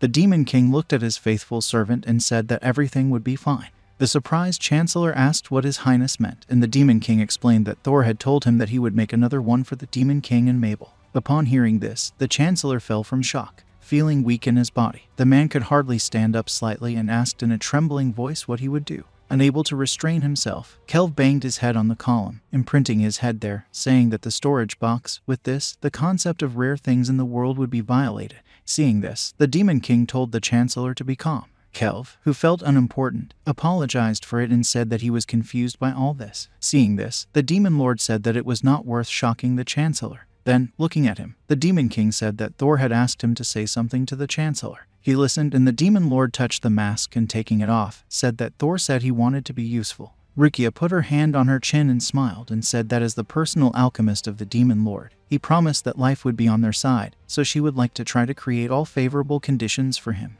The surprised Chancellor raised his head and asked that the Demon Lord really trusted him so much. Rukia nodded after putting the mask back on. And then the Chancellor looked at her with a glassy look and said that he thought Thor was trustworthy, but he just gave them a foot bath. Smiling, the Demon Lord nodded, saying that he was like that, he had no equal in this. Leaning back on the throne, the Demon King clasped his fingers and told the Chancellor to make sure that Thor did not need anything and did not get into trouble. Bending down, the Chancellor said that he would do as His Highness ordered. Then, seeing the servant's face, the Demon King asked if something was bothering the Chancellor. Raising his head, Cav said that something else had happened today. Hadn't it? His Highness is in an unusually good mood. Smiling, the Demon Lord said that everything was fine, he just had a pleasant conversation. Kelv, looking at Mr. or Mrs., asked with concern that nothing else had happened for sure. The Demon King said that they had talked and learned a lot about each other's position. That's all. At this time, inside the pantry, Mabel giggled sweetly with a smile. Seeing this, the guy sitting opposite her in front of the table asked if something had happened. Then Mabel smiled and said that she was thinking about what had happened and it was so exciting. After hearing this, the guy said that it was clear to him now. Mabel closed her eyes and remembered her mistress and said that she had been raised as a successor since childhood. The predecessor of the current Demon Lord was very strong and strict. He could fight a dozen opponents at once, so Rukia wanted to be his equal. Smiling, the guy remembered his house and said about it. His dad had to train him so that he would try to get combat skills. He was ruthless, and then the guy thought that his father could kill him with this wooden sword. This was one of the reasons why he left home. Raising his head, the guy asked that the Demon Lord was very strong, and the excited Mabel said that of course it was so. No human could defeat her in a magical duel. Upon hearing this, the guy asked with interest, then whether it made sense for her to hide her face. After looking at the guy, Mabel said that some people judge by appearance. Seeing a young girl, they would consider the Demon King weak. The guy smiled and said that there should be a lot of such people. Thinking about it, Mabel said that but there are also many strong comrades in the castle of the Demon King. For example, this is Mr. Racing, the Flame General. The Racing clan is known as the martial arts sect in the Demon Castle, feeding on the blood of the fire giant. He is slightly less than 2 meters tall, has a muscular build, and his hair is red like a flame. When he is angry, he emits fire. The interested guy thought that he would like to take a look at such a guy once. Then he said that in the old days, the Demon King entrusted the flaming giant with the hair of the flaming mountain. It was like that during the war with the heroes. Then the 7-day great battle ended. Rising is a descendant of the fire giant who defended the castle, which is why his strength is respected. Hearing this, the guy turned pale and said that it was better not to approach him. Laughing, Mabel said that times had changed. He was actually very kind, so everything should be fine. With these words, the girl smiled a little sadly and the guy noticed it. Suddenly, the girl was abruptly inspired by remembering something and said that they were going to take a walk around the castle. They should arrange it tomorrow. The guy smiled and said that he liked the idea. Then the guy said that Mabel was so good. Feeling awkward, Mabel said it was nothing. Night fell and the moon rose into the sky. After asking around, the guy thanked the girl for everything. The girl looked somewhere and then turned to Thor, who asked what she wanted, and the Demon Lord smiled, raised her finger and told the guy to address her without unnecessary formalities. The guy looked at the girl with concern and said that but he was so obliged to her, to which she put her index finger on his lips and said that he did not need badges of respect. This confused the guy and he nodded. Then the girl said that she was just a servant who was assigned to take care of their guest with the status of a guy. He was much more important than her. Smiling, the girl clapped her hands and asked the guy to address her simply by her first name. The guy nodded with a smile, saying that then he would promise Mabel. Suddenly, the elf bowed and took the guy's hand. Smiling, she asked him to stay there forever. Blushing deeply, the girl said that it was because she wanted to stay with him forever. The surprised guy was also covered with scarlet spots and looked at the girl, but she instantly wished the guy good night and ran away. Despite the fleeing girl, the guy touched his heart and heard his heart beating crazily. The shocked guy was thinking that what a day he had. He still can't get over it. After that, the guy smiled and looked at the window in his room, thinking that it had been several days since his arrival and everything went well. The guy found a book from another world, made magic items. He is happy that he has come to the land of the Demon Lord. Perhaps he will be able to fulfill his desire to live a long life here. Raising his head and looking at the moon, the guy thought that he was not going to return to the Empire. He will make this place a real paradise for the alchemist and will try his best for the sake of the Demon King and Mabel, for everyone who accepted it. While Thor was visiting the territory of the Demon King, not everything went smoothly in the Empire of Bulgaria. In the Imperial Hall, the Blame clan was enjoying a party. The nobles greeted each other, and the young men approached the ladies. At that time, someone noticed that Duke Regas had come inside. Duke Regas had a gloomy face and was dressed in his usual uniform, with his butler and the captain of his knights walking beside him. It was someone who informed the people of the Duke's arrival. Someone else said, as expected, "The Duke looks amazing." Looking at him, a lady in a white hat with wrappers covered her face with a beautiful fan and said that, but she was sure that the Duke was not having an easy time now. The Duke's gloomy look did not change from what he heard. Upon hearing this woman, someone else excitedly remembered the Duke's child and said that the Duke was doing everything for the prosperity of the Empire. But his son, another man with a light mustache, smiled and said that yes. He had heard that the Duke had given his son as a prisoner to the possession of the Mad Demon King. Someone else smiled and said that this was such devotion as expected from the Duke. The other nobles immediately caught themselves, and one of them excitedly said that this was what he was talking about. The honor of their empire, aristocrats like Duke Regas. After these words, everyone started fussing in agreement, and so, surrounded by these claps, 3 figures were in the center, and among these 3 figures, the Duke bowed his head and smiled madly, thinking that this was the praise that he, the Duke, deserved. Sighing, the Duke smiled and said that it's not easy to be the center of attention, is it? Now that the shameful offspring has disappeared, the ducal fame will grow. After these words, the butler was covered with cold sweat running down his face, remembered the magic sword that no alchemist could repair, and turned doubtfully to the Duke, saying that if we talk only about glory, then the Duke's son, hearing him, the Duke, enraged with swollen veins, turned away and said what the butler meant. Pointing at the servant, he shouted that he should not dare to mention the one who went to the land of the Demon King and died there serving the Empire. That's all. The startled butler nodded in panic. Seeing this tremor, the Duke clicked his tongue and said that the butler was spoiling his fun, so he should go and get him something to drink.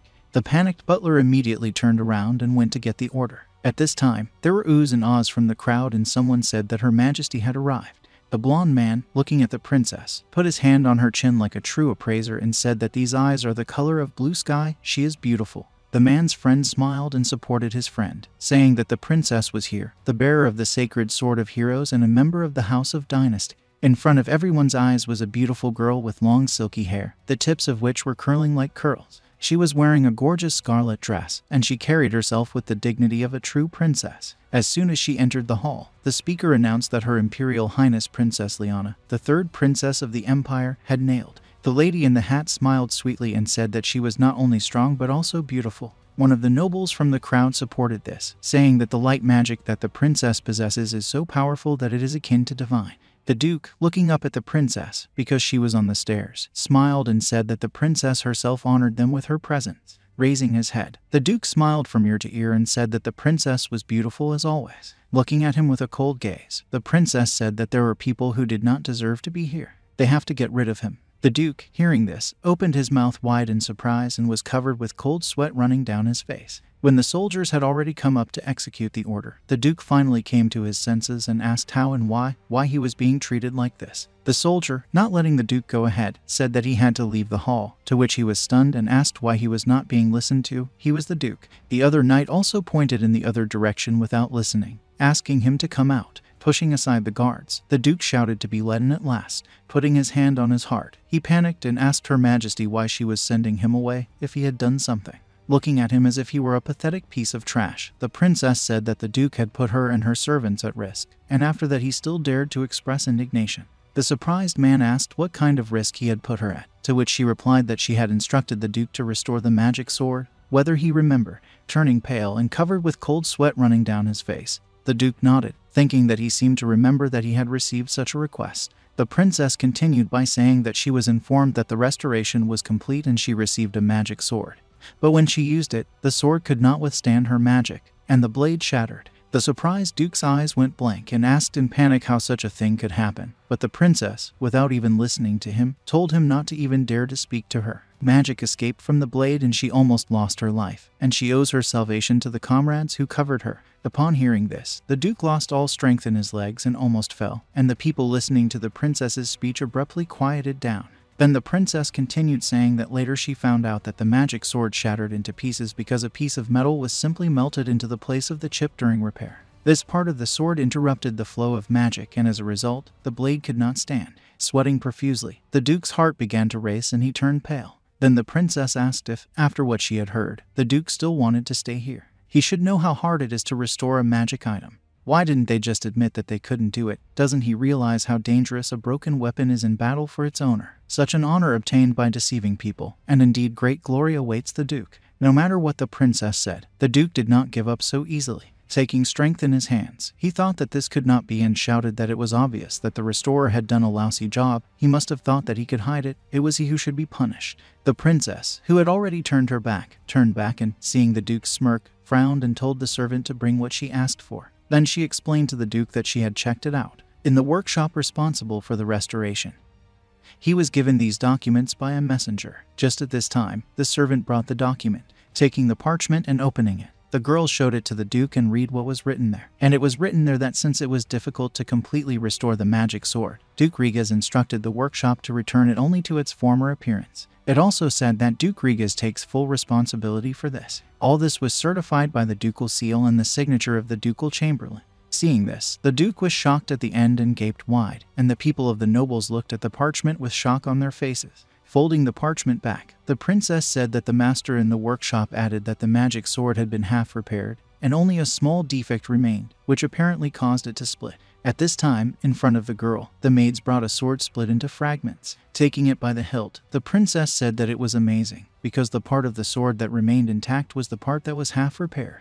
This is the only part that withstood her light magic, and only thanks to this she still managed to successfully catch the hexenbus. Stuttering, the Duke said that he did not think that the lady planned to use it in battle, so from such words, the coldness in the girl's eyes intensified, and looking at the Duke, she said that recently the magic of light had increased so much that after the ceremony she was assigned to defeat the hexenbus. She was sure that the Duke's family had already been informed about it.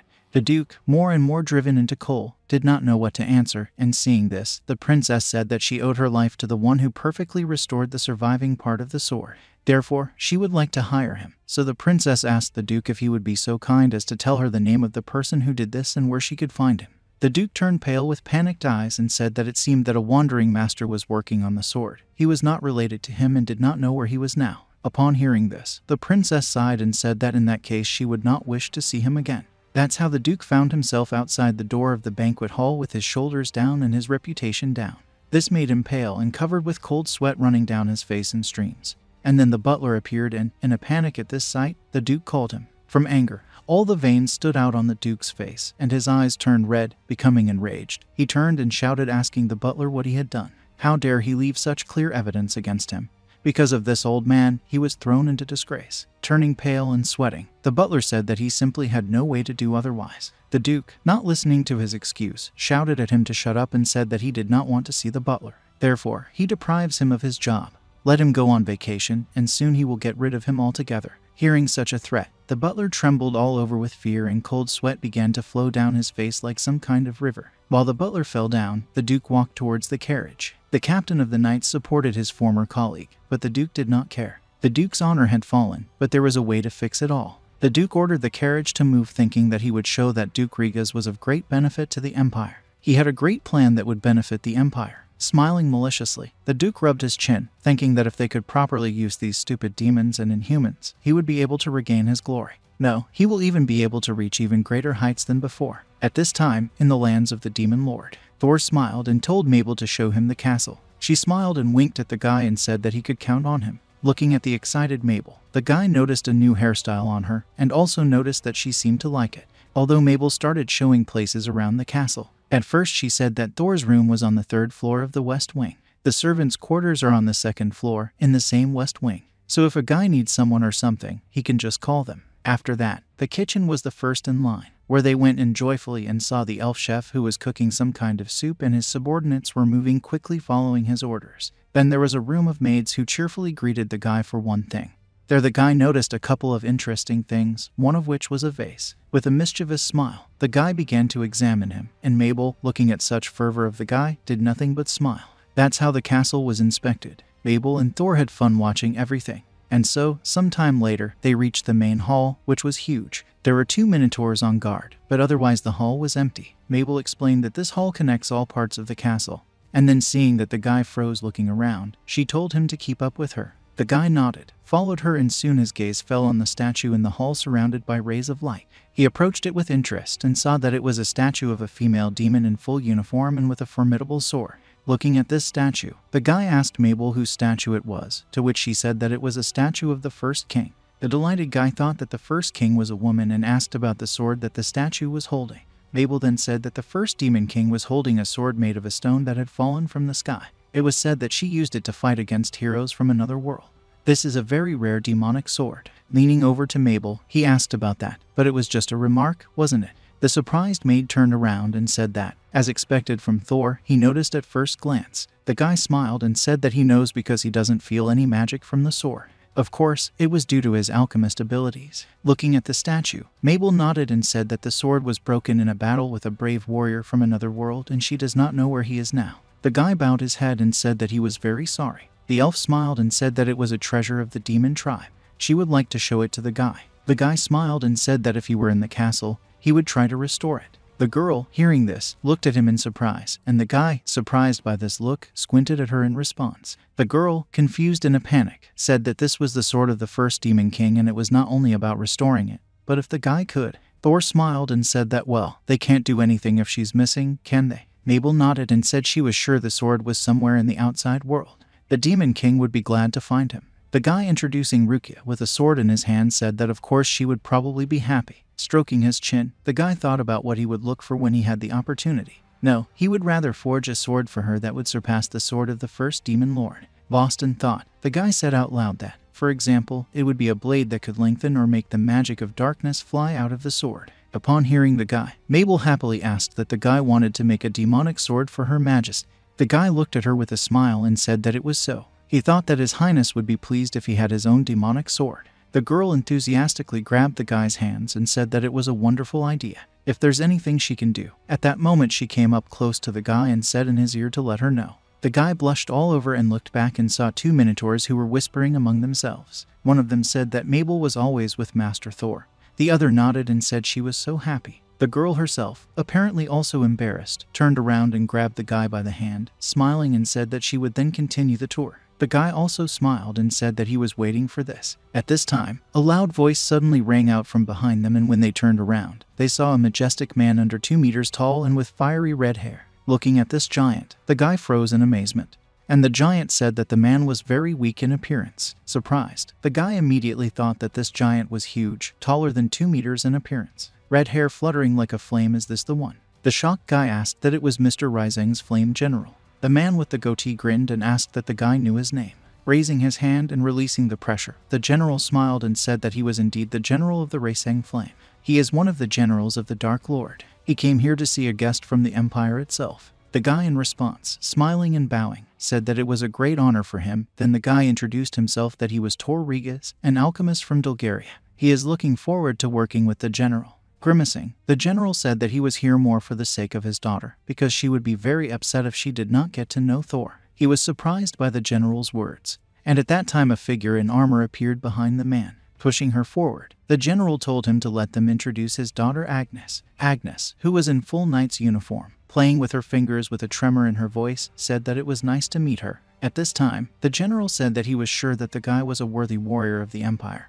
Although he looked weak, he would be useful in battle, wouldn't he? The girl, embarrassed, stopped her father, and Mabel closed her eyes in irritation but said nothing. The guy, without changing his face, only slightly saddened, said that he was not adapted to combat. The surprised general said that, well, that's how it is. If only the guy were a warrior of the Empire, he would give him a chance to fight his daughter, but the guy is so weak, he is disappointed. At this time, the girl stopped her father, saying that it was impolite, and at this time flames peeked out of the holes in the helmet. The guy looked at it in surprise, and the gloomy general told Agnes to calm down, because his blood flows in her. With a hissing sound, the general withdrew his hand, and the fire on Agnes's head disappeared. After that, the general turned and looked at the alchemist and asked what was really strong in the Empire. He has been to the imperial capital often, and he has a territory near the border, so he wants to know the name so that he can meet him. At this time, Mabel, who could not stand it anymore, called the general and indignantly told him that Thor was their guest and an alchemist under the command of the Demon King. It was impolite to address him in this way. Looking at the man with determination in her eyes, the girl told him to stop sniffing out rumors about the Empire. Smiling, the giant put his hand on his chin and said that Mabel was right. The guy was their guest of honor. He admires the Demon King's desire to learn new things from humans. But despite his words, the giant raised his hand and filled him with energy and said that he believed that he should learn strength and combat power, because both he and Agnes can only show themselves in battle. The girl did not back down and said that His Highness wished for world peace. Frowning, the giant said that was why he would not be able to fight at full strength. Looming over the guy like a huge wall, the giant asked Thor what he could do to him, releasing a combat aura. The general asked how Thor could resist them in the lands of the Demon Lord if he could not fight. To the side, the Minotaurs who saw this scene panicked, and Mabel trembled all over, thinking that she was scared, and called Mr. Thor. Pushing Mabel aside, Thor stepped forward, telling her to move away. Looking at this giant, the guy was thinking about that he is strong and can kill him with one blow. The guy didn't know what this giant would do to him if he didn't answer him. They might make a joke of it, or maybe be sarcastic in response, but he had already made up his mind. At that moment, the guy remembered Rukia and Mabel and decided to think that when he left the Empire, he swore before the Demon Lord. He was sure that this way he would live his life with dignity. Putting his hand on his heart, the guy smiled and thought that he was an alchemist and would be until his last breath. With these thoughts, the guy said that with his skills, he could improve the armor of the general's daughter. Frowning, the giant asked, with dislike, what the guy might know about armor. The guy, looking at Agnes, asked how he would add the attribute of the earth to the account. In his mind, the guy was thinking that if the attribute of water is too strong, it will evaporate strongly and steam out. If he is too weak, he can be defeated by fire and disappear. Unlike water, the attribute of the earth is stone and iron, which are resistant to heat. Smiling, the guy said that in order to withstand the power of the flaming titan, the armor requires the earth attribute to ensure heat resistance and the second earth attribute to ensure durability. The giant tilted his head and Agnes panicked. Mabel was surprised to think that the double addition of the earth attribute would make this item very rare. Right. Despite the overwhelming gaze of the giant, the guy extended, saying that the current armor seems to have weakened at the joints, as if it could not withstand the heat. His skills are finely honed, and therefore he can make a new enchanted with an accurate balance of the elements. What does the general think about it? While Mabel and the Minotaurs looked at the guy with concern, and Agnes was waiting for her father's decision, the giant clenched his teeth in contempt and told the guy to mind his own business. He wouldn't let some weakling touch his daughter's armor. After that, the giant turned around and told Agnes that they were leaving. The girl in armor said that her father could not treat her like that, and then turned and bowed, and then went after her father. Seeing this, both Mabel and the Minotaurs, and Thor himself, were surprised. The Minotaurs were the first to come to their senses, and with a twinkle in their eyes, they approached the guy and said that they were surprised that the general did not take a step towards the guy. He froze there. Mabel, blushing too, said it was amazing. The embarrassed girl said with a tremor in her voice that Mr. Racing was one of the 5 strongest people in the castle, and the guy had so bravely and openly opposed him, despite the pressure. The guy smiled and remembered the armor and said that he did not think it was courage, rather that work attracted his attention. Mabel tilted her head and asked what the guy was talking about armor, and the guy nodded and smiled and thought that he wanted the general to know his strength as a magician. That's all. The guy smiled and asked Mabel if they could continue the tour, to which the girl also smiled and said that they would do so. Following Mabel, the guy thought that he was interested in learning more about General Racing and his daughter Agnes, but he did not think that this was what they should talk about here. Looking at the joyful Mabel, he decided to ask her when they would finish the tour. Maybe she can tell him more. The guy had no way of knowing what would infuriate General Racing. Standing in the hallway opposite each other, Mabel and Thor finished with today's tour. Mabel, looking at the guy, said that the tour of the Demon King's castle was over, and the guy did a great job. The guy nodded and said that it helped him a lot, and for that he is very grateful to the girl. Giggling, the girl said that she was glad to help him and added that Mr. Thor seems that now he will not rarely use the sauna. The guy nodded with a smile, saying that the girl was right. He likes to relax in warm water, so he will definitely use it more than once. The girl smiled and said that the guy can use the sauna freely, but he must be careful when the sign is busy at the entrance. After that, the guy decided to go to the sauna with his treasure in his hand. He found a place saying that he immediately went to take a bath. Looking at the top of the door, the guy did not see the sign, which means it is free. Entering it, the guy saw a mattress and a chair. Approaching the mattress, the guy said that there seemed to be no one in the recreation area. Now he will help you to wash yourself in peace. After putting the basket on the ground, the guy looked around and noticed Agnes' armor. At this time, steam was hissing in the bathtub, and, surprised by this, the guy said that how loud the steam was hissing. Or it could be the process of heating water by salamanders, which he learned about on the tour. Thinking about it, the guy introduced lizards breathing fire and said that speaking of salamanders, they obey the Ifrit. No wonder Agnes comes here. Looking towards the open door, the guy thought that since he would use the sauna, he should at least say hello to her. As he approached the door, he looked inside and saw a dense aura enveloped. One of the salamanders was chewing someone's hair, and because of this, the girl exclaimed and got up from her seat stroking the lizards and told them not to mess around. Looking at their cute faces, the girl smiled and said that she would play with them after they boiled the water. The girl pointed her hand towards the fire and a stream of energy gushed into it, causing the flame to burst out with great pressure. Agnes exclaimed joyfully at this. Agnes was a tan girl no older than Thor himself. Smiling, she took the happy salamander's muzzle and apologized, saying that her control was not all right. The surprised guy, looking at this tan girl, wondered what Agnes was. He hadn't seen her without her armor until now. Now her body was enveloped in flames. And then the guy noticed that the girl was naked and then realized that this was indeed the case. There is no such clothing that would withstand the descendant of an Ifrit and the flame of a salamander. When Agnes takes off her armor, she is of course naked. Retreating, the guy thought that it was not too late for him to leave, but then one of the salamanders hissed towards the door and Agnes noticed it and turned around. Then she saw the guy walking through and wondered what he was doing here. At this time, an angry salamander in anger jerked against the door, which shook the guy off, but the door did not open. When the surprised guy looked back, he saw the face of a salamander that breathed flames in his direction. Opening the drawer, the guy thought that he was about to activate a pocket super small pantry and collect the raging flames into it. As he expected, the flame released by the salamander flew into his pantry and was swallowed. The guy with the slight perspiration smiled and said it worked. To himself, the guy thought about how good it was that he had thought to create one just in case. And even if the pantry is small, its capabilities are not worse, and it is enough to absorb the flame.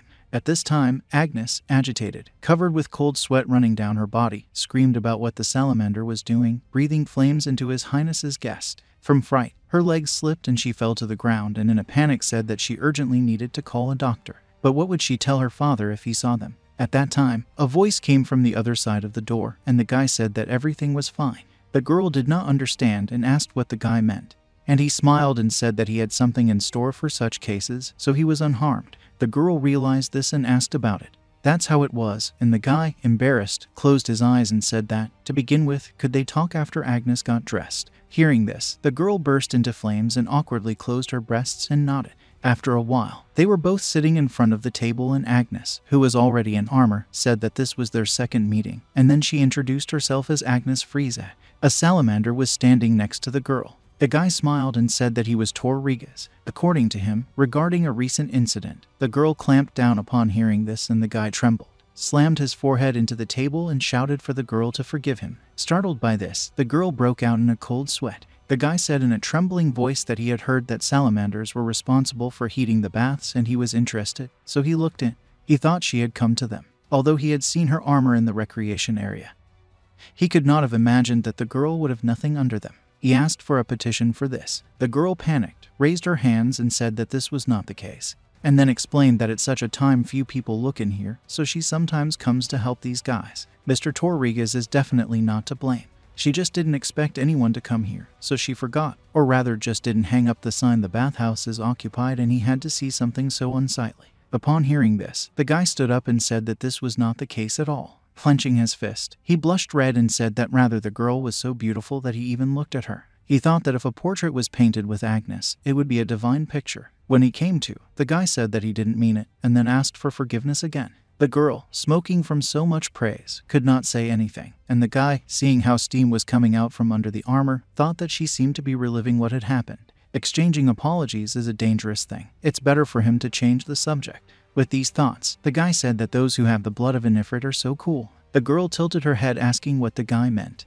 And looking at the armor from under which the flames were bursting, he said that even such first-class armor could not withstand the girl's flames. Even if only at the joints, they begin to weaken. So the guy thinks it's very cool that the girl has such a powerful flame force. Upon hearing this, the girl trembled and said that but she could not control the power of the flame. When she is nervous or agitated, fire spreads from her body. That's why she exercises flame control when she comes to help the salamanders. The girl with a trembling voice stroked the salamander and said that she was friendly with him because they had been friends since childhood. The guy looked at the girl sadly and said that it was not easy for her. The girl nodded and released a flame over her palm and said that because of this, she did not really like her mana. Before she awakened her fire mana, Agnes could wear clothes she liked. But now, whatever she was wearing was burning to the ground. Sometimes there are so many flames that it even burns the eye of others. Thor smiled and said that he understood and would think about how to solve this problem. A girl with cold sweat running down her face asked what the guy meant. And then realizing something, she asked if Mr. Thor would really do anything with her mana of fire. The guy nodded and said that he would make every effort to do so. The girl, not understanding what was the matter, looked at the guy and asked why Mr. Thor was trying so hard for her. To which the guy smiled and said that because he was an alchemist hired by His Highness the Demon Lord. The girl asked in disbelief that she would be able to put on clothes again, and the guy smiled and said that he promised it.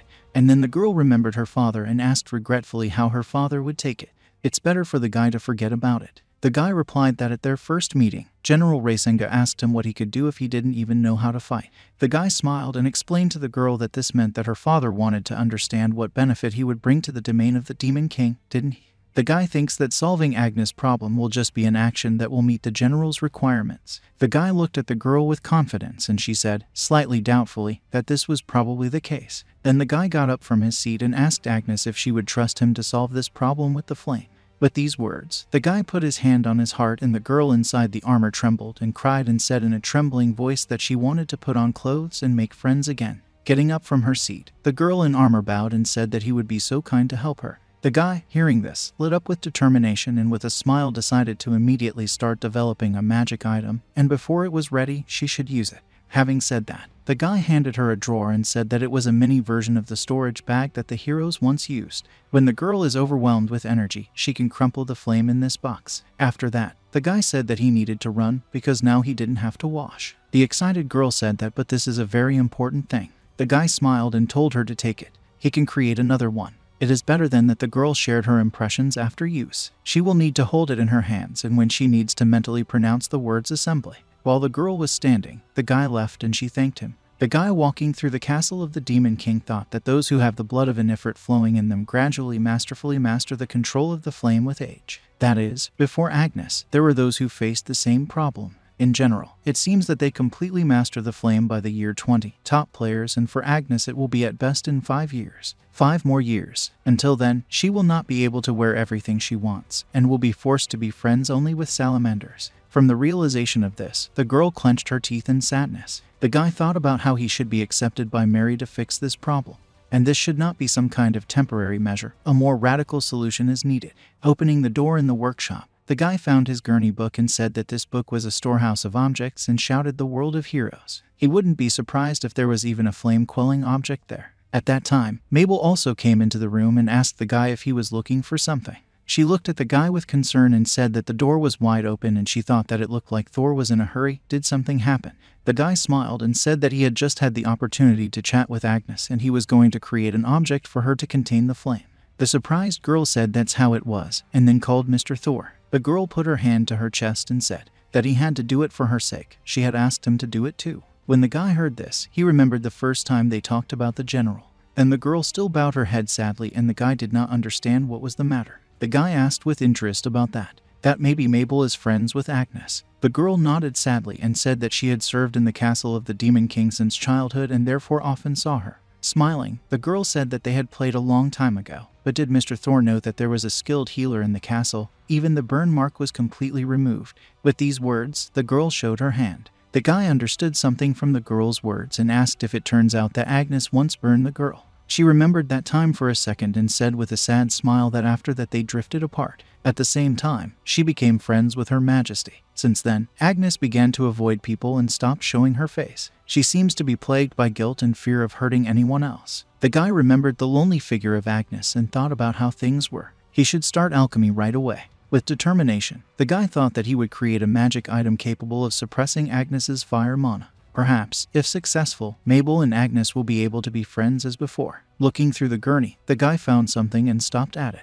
It was a health promotion pendant. The description said that it helps to improve the circulation of vital energy in the body and strengthens health. If the client has been feeling unwell lately, it means that it is due to an energy imbalance. In this case, you definitely need to use this pendant. This is the choice of the greatest doctor, because energy is the basis of life. The girl looked at it with interest, and the guy explained, saying that it was a health promotion pendant, which had the so-called feng shui embedded in it.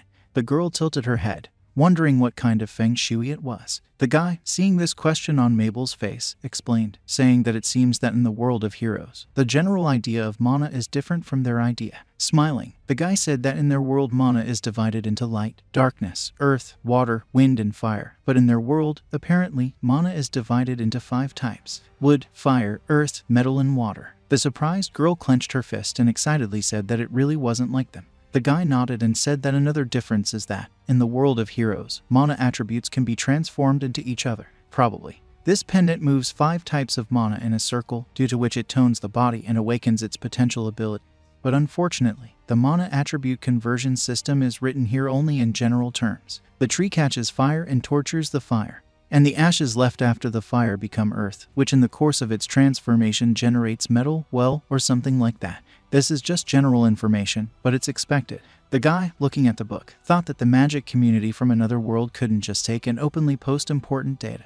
The guy thought that even in the world of heroes, mana conversion was a secret technique. In addition, the lack of knowledge will not be a big problem for them. The explanation says that on the health promotion pendant, there is an azure dragon, a red bird, a white tiger, and a black turtle, and in the center there is also a unicorn. Apparently, the pattern of divine animals engraved on the pendant makes the process of mana transformation pleasant for the owner. Listening to all this, Mabel excitedly said that is expected from an object from the world of heroes. Even the little things are thought out. The guy nodded and said that it was written that thanks to this, the mana inside the body comes to balance, thereby strengthening health. Dormant abilities are probably awakened at the same time, which can be a great success. Surprised, the girl said that it was an amazing object. The guy smiled and said that he also thinks so. Of course, this item should help to contain Agnes's fire mana. And now Thor was going to start creating this item. Having wrapped himself in mana, the guy used the skill of higher alchemy and called the window for making an item. A new notification with a picture of a pendant popped up in front of the guy.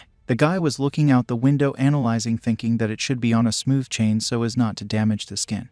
And the pendant should also be approximately the size of a palm. And the most difficult thing is to carve the figures of sacred animals in it. Say Ryu must be an azure dragon, by Akko.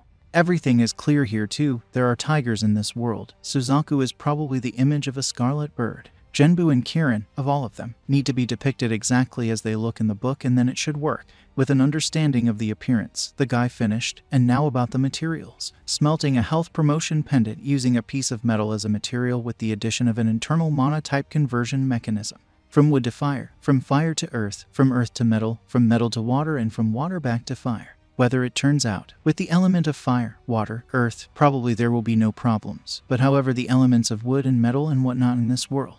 At this time, a new notification popped up in the guy's head, saying that he had mastered the basic control of the 5 basic elements. After that, there was a description. The description said that by acquiring knowledge about the mana of another world, it became possible to handle the elements of earth, metal, and wood in addition to fire and water. After that, the question was whether to add these elements. The surprised guy exclaimed admiringly that so this is what the highest skill of alchemy is. It seems that higher alchemy can also work with elements of wood, earth, and metal from the other world. If that's the case, then he should stop thinking and just do it. After his decision, the guy shouted to add elements of wood, fire, earth, metal, and water to create a health promotion pendant.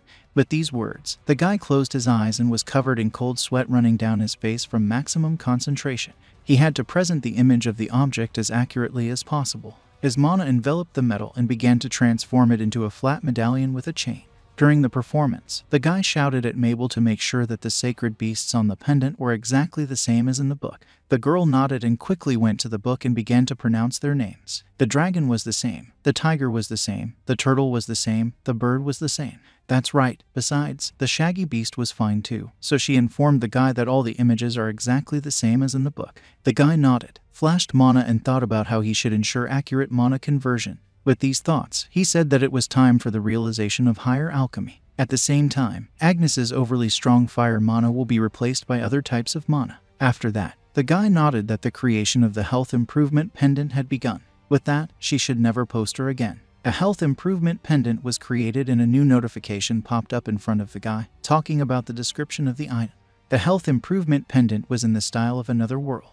It included elements of wood, fire, earth, metal, and water. The rarity of the pendant was estimated at 6 full stars. The description said that the pendant was created based on the concept of converting mana from the world of heroes. Then there was an explanation of the principle of action, which was simple. The owner's mana is divided into 5 elements and converted into 5 types of mana. If the mana of fire has a power of 100, then it is converted into mana of wood, fire, earth, metal, and water, each of which is equal to 20. All converted mana will be used to improve and maintain the health of the owner. Then there was an explanation of what the mana of each element does. The mana of wood gave the owner flexible vitality. The mana of fire gave the owner active energy. The mana of metal gave the owner strength, and the mana of water gives the owner flexibility. Then there was an explanation to the description. The stronger the owner's mana, the more strengthening and healing effects. This was followed by a strength that was unknown. The explanation for this was that when attacking, mana is transformed or absorbed and the probability of destroying the item is unknown.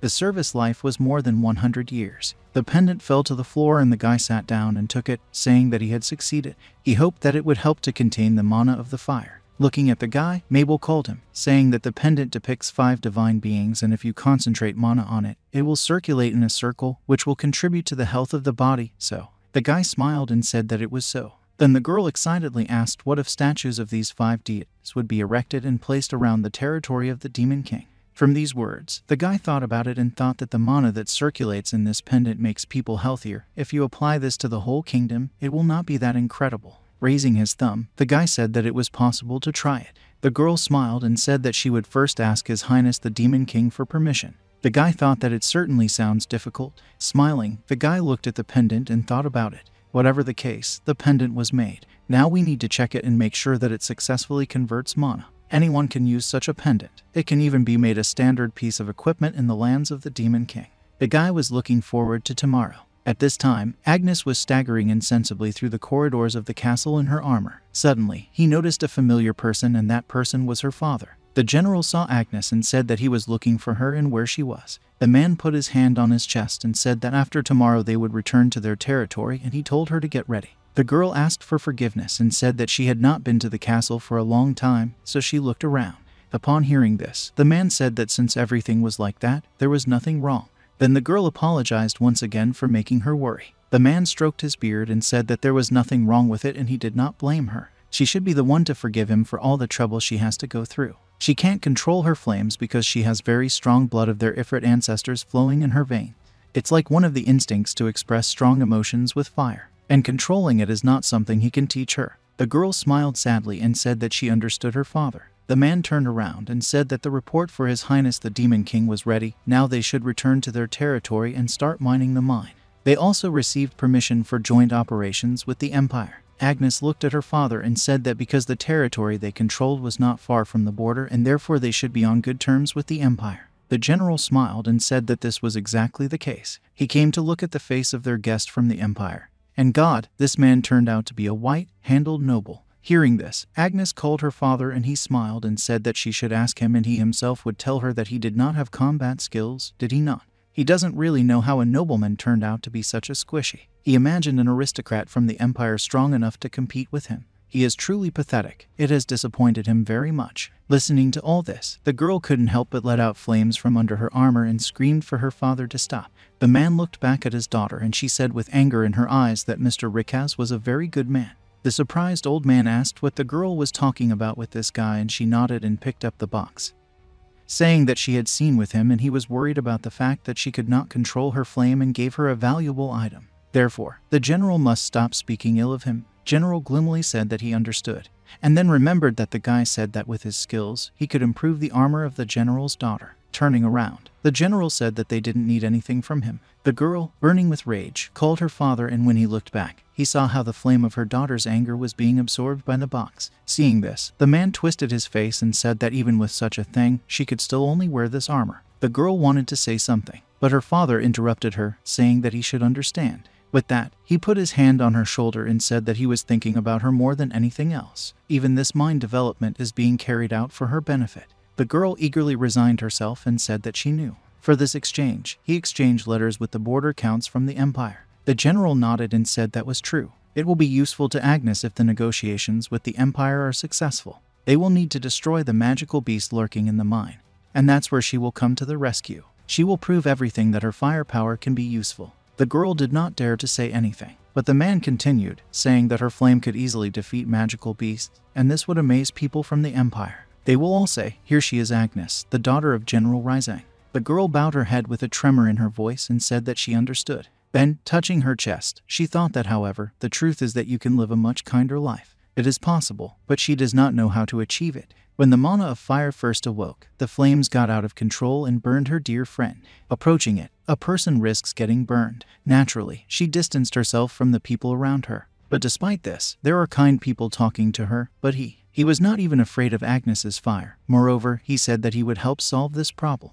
Indeed, Thor is an amazing person. She understands why Mabel is resolutely on the side of this man. Obviously, kind people get along well with each other, but she can't be with these people, as long as there's a flame inside her. With sadness in her voice, the girl said that she realizes that she is the daughter of a Hebrew family and would never do anything to blacken her father's name. Upon hearing this, the general smiled broadly and said that this was how it should be. The departure will take place the day after tomorrow, and until then she can be free. The girl nodded at these words of her father, and with the moon in the high sky inside one of the rooms of the castle, the girl took off her armor, saying that the day after tomorrow she would not be in the castle of the Demon King. Walking to the side, the girl, burning with flames, said she remembered that that young man said that he would find a way to suppress the flames, but there was too little time. Just this one amazing object. Not even just the words that this young man said is enough for her already. She took out a drawer, and the drawer began to absorb fire from her body. And the girl thought about it, that she doesn't need more at this time. Looking at the moon outside the window, she should thank Thor Rigas when she sees him tomorrow. She thanked him for thinking of her. In the throne room of the Demon King's palace, the Demon Lord was sitting in his seat, and his faithful servant, Chancellor Kelv, was standing in front of him. Looking at the Chancellor, the Demon King said that it looked like the search for a suitable place for Thor was not going too well. Sitting on one knee in front of His Highness, the butler said, "It's not easy to find something like this. They're talking about opening an alchemy workshop. In the case of Thor, a place is required where alchemical items can be easily found. Living within the castle, it is problematic to go outside to collect random materials and stones. But there is another problem, that there are a lot of people in the palace and in the cities. He is not sure that all of them will immediately accept Thor if he opens a workshop." After thinking about it, the Demon King said that it looked like the Chancellor was right. It's still dangerous to suddenly introduce Thor to the general public. Thor has no prejudice against demons or inhumans, but the demon people are not used to people. Raising his head, the Chancellor said that he thought that a place with natural nature, where there are not many people, would be more suitable than a city if only there was someone next to it who could act as its defender. The Demon King nodded and said that he knew it was difficult, but he hoped that the Chancellor would continue the search. Cav nodded, of course, saying that he would do his best. After that, the Demon King moved on to the topic of racing. Although Rukia had told him that Thor was a guest and should not be treated rudely, General Risinga's behavior could not be called courteous, but she had already done everything she could. Racing did not harm Thor, which means that if he is punished only for rude words, there will be those who will be wary of Thor after this. In this case, Thor will not be able to do what he wants. What he wants is to consult with the Demon Lord and create magical items. Therefore, they cannot allow this to happen. Putting his hand to the mask, the Demon King thought about how it really only remains to find a place for Thor outside the castle. No, she shouldn't let that happen. After his decision, the Demon King told the Chancellor to take over the workshop. The next day, Agnes came clamped on the roof of one of the castle buildings, and Thor was standing in front of him. Agnes bowed and greeted Thor, and the guy also half raised his hand to his heart and thanked her for coming here. There was a head behind the guy, and the knight immediately realized who it was and called Mabel. Smiling, Mabel appeared from behind Thor and apologized, saying that she had asked Mr. Thor to take her with him. As a maid, she wants to help him today. Agnes nodded when she heard this, and then panicked a little. When the guy saw this, he sadly thought that although he had assumed, it seemed that Agnes was really still upset about Mabel's burn. Then Agnes turned to Mr. Thor and said that she had come to say goodbye to him. The surprised guy asked what Agnes meant, and she said that tomorrow she should return to the estate with her father. Even though Thor said he would make a flame-suppressing item for her, she doesn't think he'll have time to finish it before they leave. For this, she begs for forgiveness because she is sorry that everything turned out like this. To the surprise of the girl, the guy said that there was no need to apologize because the subject was already ready. Agnes raised her head without understanding, and the guy smiled and said that the flame suppression item of Miss Agnes was already ready and took out the pendant that he had made. The guy showing it said that it converts the mana of fire into mana of other attributes. So when a girl wears it, it weakens her mana of fire. She will become flexible like wood, strong like earth, and strong like metal, and her skin will probably become shiny like water. The surprised girl asked in a panic that everything was ready so quickly, to which the guy held out a pendant and asked Miss Agnes to experiment with a health promotion pendant. Mabel is here to help her with that. At this time, the maid took out clothes and smiled and said that they had prepared clothes for Agnes. Approaching her, Mabel smiled and asked her to take off her armor, please. Panicked, Agnes said that this was impossible. And when she remembered the trauma of childhood, she screamed that she would burn her dress, she would hurt her again. Smiling, Mabel said that was why Mr. Thor had made her this item. There is no mistaking what Mr. Thor is doing. Despite these soothing words, Agnes clamped down and said that she was afraid. Thor replied with a smile, so that she wouldn't worry. If something happened, he would immediately adjust the pendant. Smiling, the guy said that he would recreate the item as many times as needed. This is his sincere desire. The girl, hearing the guy's words, remembered what he had given, then she remembered a conversation with her father, and then a conversation with Thor himself. Smiling, she thought that Thor had always calmed her down before when she was nervous and unsure. Clenching her fists, she said that if she left without trying, she would definitely regret it. Therefore, she was much more afraid of it. So, holding out her hand, the girl told Mr. Thor that she would like to use the pendant that he made for her. The guy holding out the pendant said that he would give it to her with pleasure. And so the guy was sitting in the room waiting. There was one salamander lying next to him, in front of his table, and two other salamanders were playing to the side. A salamander roared. And then the door creaked and the guy turned to see the dress and the girl trembling in it. The girl with a trembling voice thanked Mr. Thor for his patience. The girl was covered in sweat from excitement, and her whole body was trembling. Holding the hem of her dress, she said that she was so worried, because it had been a long time since she had worn anything other than armor. Bowing her head in embarrassment, the girl asked if she didn't look strange. With a twinkle in his eyes, the guy smiled and said that Agnes looked very cute. From such words, the girl blushed deeply and trembled and screamed that it was not true. Immediately, a mechanical voice was heard informing that the mana of fire imposes an energy effect of plus 100%. This was followed by a new notification saying that the mana of fire is divided into 5 attributes and converted into 5 types of mana. At the same time, the health improvement pendant lit up, and seeing this, the guy realized that right now the pendant is converting the mana of Mrs. Agnes's fire into mana of wood, metal, water, and other things. The excited girl suddenly felt a surge of strength, and the guy, seeing this, thought about it, that the transformed mana of each attribute has its own special effect on the wearer, and the pendant itself strengthens the health, body, and mind of the wearer. A new notification surfaced saying that fire mana is converted to earth mana, and the effect of the earth attribute stability plus 100% is also added. The mana of the earth, in turn, is converted into mana of metal, and a metal effect is applied and strength plus 100% is added. Metal mana is converted into water mana, and the effect of water increases flexibility by plus 100%. The mana of the water is converted into mana wood, and the tree's vitality effect is increased by 100%. Feeling all these effects, the girl said that it is healthy, her skin literally shines. Right away, the girl said happily that her whole body is so light. At this moment, one of the salamanders sweetly called the girl, and the girl slightly lifted the hem of her dress and bent the salamander towards her, but it seems that she did not calculate the strength and bent too high. Seeing this, the guy said that now all of Agnes' fire mana is going to strengthen her body. Mabel opened her mouth in shock when she saw her friend fly. Agnes fell to the ground, and the guy continued to explain, saying that it would take some time to get used to it, but at least the flame should not burn Agnes's clothes or anything else. The girl blushed in panic and screamed that it was dangerous, because she was not wearing underwear now. She immediately grabbed the hem of her dress and covered it as soon as she landed. The girl, all red, opened one eye and saw a blushing guy who turned around and asked for an apology, saying that he saw everything. The girl screamed at this, and then said that it was okay, everything was fine. But her pendant shone brightly, and a new notification popped up in front of her that the mana of fire imposes an energy effect of plus 150%. The speaker's fire mana is converted into earth mana, and the effect of the earth attribute stability plus 150% is also added. The mana of the earth, in turn, is converted into mana of metal, and a metal effect is applied and strength plus 150% is added. Metal mana is converted into water mana, and the effect of water increases flexibility by plus 150%.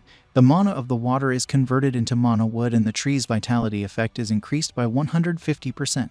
Coughing dryly, the girl, emitting steam from her reddening face, said that it was a little embarrassing that the pendant started working so suddenly. The guy, sweating from embarrassment, said that this was a side effect. Then the guy forced a smile and thought that in any case the experiment was a success. The health promotion pendant works. Seeing this, Mabel smiled and thanked Mr. Tora. The surprised guy tilted his head and the girl clapped her hands and happily said that now she could fulfill an old wish. The girl immediately approached Agnes and hugged her, asking for forgiveness. Surprised, Agnes, not understanding what was happening, worried that when her emotions were restless, there would be a fire. Hugging Agnes and hugging her to herself, the girl with a soft smile told her not to worry about it. She continued sadly, saying that Agnes was always afraid, wasn't she? She lived with the idea that she risked burning others. Shocked, Agnes froze. And Mabel continued, saying that she was probably the one who inspired Agnes with this fear. She was really sorry. Agnes said in a trembling voice that this was not the case, and then, unable to restrain herself, she poured streams of tears, saying that she had burned Mabel then, when they were kids, because Mila had awakened in her and she couldn't take mana under control, and it's entirely her fault, and she should apologize for it. Looking at her friend with a sad smile, Mabel said that Agnes apologized a lot even then, whether she remembered it, but if she hadn't cried and run away then, Agnes would have accepted her abilities more calmly. Trembling, Agnes said that it was not so, it was her fault. Mabel smiled gently and reassuringly said that now everything is over, her fever will not touch anyone else, now she can become like everyone else, isn't that so? Agnes sensually called Mabel and she hugged her friend even tighter, saying that everything was fine, now everything would be fine. Restraining herself, Agnes thanked Mabel, but still she could not restrain herself and began to cry in 3 streams. At this time, the pendant immediately started to work, notifying her that her mana was being converted into other elements by Baffae. The surprised girl stopped in a stupor, and then she and Mabel both raised their heads at the voice and laughed embarrassedly. Seeing this idol, the guy couldn't help but be touched by it. Then, holding out her hand, Mabel said that now it was Mr. Thor's turn. The guy, not understanding what she said, asked what Mabel meant and she winked at her and told him to hug Agnes now. The girl, blushing all over in a panic, asked why would Mr. Thor do this? The girl smiled and told her friend that Nada would use any opportunity to communicate with people, and Agnes, panicking, blushed even more and looked away and said that but suddenly Mr. Thor does not like this. Then it will be unpleasant for him. Then Mabel smiled sweetly and asked Thor if he liked the idea of hugging Agnes. The guy with the twinkle in his eyes said he didn't think it was a bad idea, and he said to himself that he considered this question rather unfair. And so Agnes stood up and opened her arms all red. She looked at the guy with cold sweat running down her body and especially down her face. Thor himself was not in the best condition. He was nervous as hell too. Looking at the girl's pile, the guy thought that if you think about it, she's not wearing underwear right now. It seems too hard to hug her now. At this time, the loud voice of Agnes' father could be heard in the corridors of the castle. Walking down the corridor, the man looked around and wondered where Agnes had gone. Then he noticed something and said that there were baths here, so it must be here somewhere. Soon he came in and happily said that he had found his daughter. But as soon as he noticed Thor and Agnes standing opposite each other, his eyes bulged out of their sockets and turned red. The man frowned and asked the guy what he was doing. Thor smiled awkwardly and said that it was difficult to explain. Enraged, the general hovered over the guy, emitting a monstrous amount of pressure and angrily asked what the guy was doing to her daughter. The guy was blocked by Mabel, shouting for Mr. Racing to stop. Shouting in anger, the general told Mabel to get out of the way, but the girl, without moving, firmly said that she would stay where she was because Mr. Thor was her benefactor and he also helped Miss Agnes. Panicked Agnes also looked at her father, but the general was furious and did not understand what he was doing. He shouted at her to move away. Holding out his hand, he said that he would take the guy to his estate, where he would answer for all the crime that he had committed against his Agnes. The guy, covered in cold sweat running down his face, told the general to listen to him first, but the veins bulged on the general's face and he shouted for the guy to shut up. In an instant, the general rushed to the side, moving away from Mabel and with a jerk like a flash of light rushed at the guy. Seeing this came up with the idea that it was too fast. Mabel would definitely not be able to react. At this time, the guy began to remember what they had discussed. A few days ago, the guy asked Mabel what she would say about General Rising, what kind of person he was. Then Mabel smiled and said that he was very protective of his daughter. The guy nodded awkwardly, smiling, and Mabel continued, saying that of course the general is also a strong warrior. There is a legend that once on the battlefield, he pierced as many as 100 people with his fiery spear. Looking at the angry face of this monster, the guy thought that such a legendary warrior, from whose stroke 100 fighters die at a time, and all his power is directed at him. At this time, Agnes appeared in front of the guy and she held her father's hand with one hand and with a frown told Tom to listen to her. The stunned guy wondered about the fact that she stopped him with one hand. Enraged, the general, falling into a frenzy, shouted at Agnes, but she did not even flinch. Feeling the rage, she felt a surge of energy with him, and a new notification appeared in the sky, saying that the mana of fire imposes an energy effect of plus 250%. The speaker's fire mana is converted into earth mana, and the effect of the earth attribute stability plus 250% is also added. The mana of the earth, in turn, is converted into mana of metal and a metal effect is applied and strength plus 250% is added. Metal mana is converted into water mana, and the effect of water increases flexibility by plus 250%. The mana of the water is converted into mana wood and the tree's vitality effect is increased by 250%. Thanks to these effects, the girl didn't even feel the pressure. Releasing the energy, she took her father's hand and he calmed down slightly and noticed that the girl had curbed her mana. The pendant around the girl's neck glowed brightly and rose up and her father asked her what had happened to her. Her hair fluttered in the wind like a flame, developing in all directions. And Agnes, hiding Thor behind her, said that Mr. Thor had done everything possible for her. The recoiling general asked what the girl meant, to which Agnes said that thanks to Thor, she could now wear ordinary clothes. During this conversation, Agnes's pendant blazed with energy, constantly increasing her strength. After hearing Agnes's last words, the surprised man only now noticed that Agnes was not wearing her armor but ordinary clothes, and he asked in shock that she was now wearing clothes. At this time, Thor put his hand on the pile for Agnes and said that he was an alchemist, so when he heard what happened to Agnes, he thought he should come up with a solution to the problem. The guy sighed, thinking that it was good that he managed to explain himself right away. Hearing Thor's words, the general became even more enraged and said that he could see. The guy tricked Agnes into wearing these clothes. From such an assumption, the guy recoiled incomprehensibly, and the general's face was covered with swollen veins, and he clenched his jaw and said that the guy told the poor girl that the fabric that withstands flames, and under this pretext decided to strip her naked. Thor is a pervert and the general's patience has now come to an end. The guy quickly became covered in cold sweat running down his face and looked at the enraged general uncomprehendingly. He shouted, blazing, so that the guy would see his flame. The flame of the general of fire. He won't leave a chance for the guy to escape. At this time, the guy took out his box and activated the fire vault. All the fire that covered the giant began to soak into it and the surprised man shuddered when he saw it. Looking at Thor in shock, he asked who he was with cold sweat running down his face. The guy smiled with flashes of fire around and said that he was an alchemist, subordinate to His Highness the Demon Lord. The guy peacefully spread his hands and said that his goal was to solve the problems of the inhabitants of the Demon King's lands and make them a better place to live. That's why he came up with the idea to solve the problem with Miss Agnes's magic, and that's it. The man clenched his teeth holding back his anger, and the guy anxiously said that he knew that the man would not believe him anyway, but at least he should listen to him. At this time, Mabel also called for the general. Trembling with rage and indignation, the general stirred up his rage with renewed vigor and shouted that he would get the guy anyway. He's got to talk. He's not going to back away from it.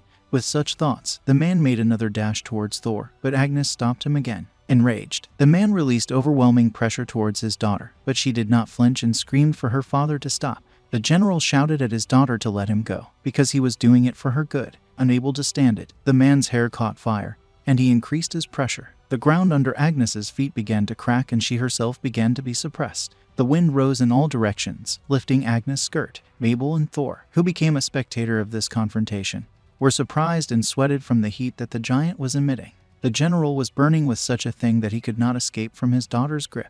His muscles were swollen and the veins on his body were swollen, applying the maximum amount of pressure. The man still could not break away from his daughter's grip. As he increased the pressure, Agnes's hair also began to burn and she herself felt a surge of energy. Enraged by the fact that he could not tear himself away, the general asked what it was. How did Agnes get such power? It was hard for the girl, too, and she also felt furious. Rage caused her to release fiery energy, and the fiery energy was immediately transformed into other types of energy, and thus the girl received a buff from the health pendant. She screamed that it was because she was very angry right now, and that's why she was using all her mana. Turning pale, the general, not understanding what was the matter, asked that if her daughter was angry, then where was the fire? She should flare up when a girl's emotions take over. The girl's pendant was still glowing brightly, filling her with energy and pointing at her. The girl said that thanks to Mr. Thor, she had curbed her flame. The guy, looking at this situation, analyzed without ceasing. He immediately realized that all the energy that Agnes was releasing was being converted into different types of energy by the health improvement pendant. He realized that the girl draws vital energy, flexibility, and strength beyond her own capabilities from the pendant. This is quite enough to block the general's movement. The girl with the flaming hair looked up and screamed that her fire had been hurting others all the time, but now she could use it to protect the people she loved. The general felt that his energy was not enough and her daughter was about to surpass him. With a new outburst of rage, the girl screamed that Thor had helped her gain the power of the primordial flame. Thanks to him, she realized everything. With these words, the girl lifted her father up, and a mechanical voice rang in her head saying that the girl's emotions were raging and the mana of fire gave her plus 400% vitality. The general, not believing his ears, said that this could not be, but the girl was able to lift him up and shouted for the man to apologize to Mr. Thor. Looking at this funny picture, the guy asked Mabel if she knew the legend of the hero who raised the dragon. The girl nodded with a smile and said that she knew one, in which the hero crawled under the belly of the dragon and lifted his huge body. The guy said he thought it was a little too much for a hero, but maybe it was true. Feeling awkward, the general said that he would do as Agnes said and he apologized to him. He even swore by the name of the fire general. And after a while, Agnes, Thor, and Mabel looked at the man who was sitting on his lap and listening to his daughter's words. Agnes explained to him what had happened. That's why Mr. Thor made a flame-suppressing item for her. That's how it was, and my father misunderstood everything. Upon hearing the explanation, the general turned pale and covered in cold sweat running down his face and bellowed like a wounded beast. Agnes smiled and pointed to the pendant and said that this is an object that suppresses the flame. It forms her mana of fire into other mana. It is a pendant for improving health. The white-faced man asked what her daughter meant, and she smiled and said that now the usual clothes that Mabel gave her did not burn on her. Sweating all over, the man asked Thor if it was true what her daughter was saying. The guy smiled and said that as the general himself sees, all this is true. Even Mabel nodded disapprovingly at the general. The girl spread her arms and said that thanks to this object, she could again wear beautiful dresses, which until now she could only dream of.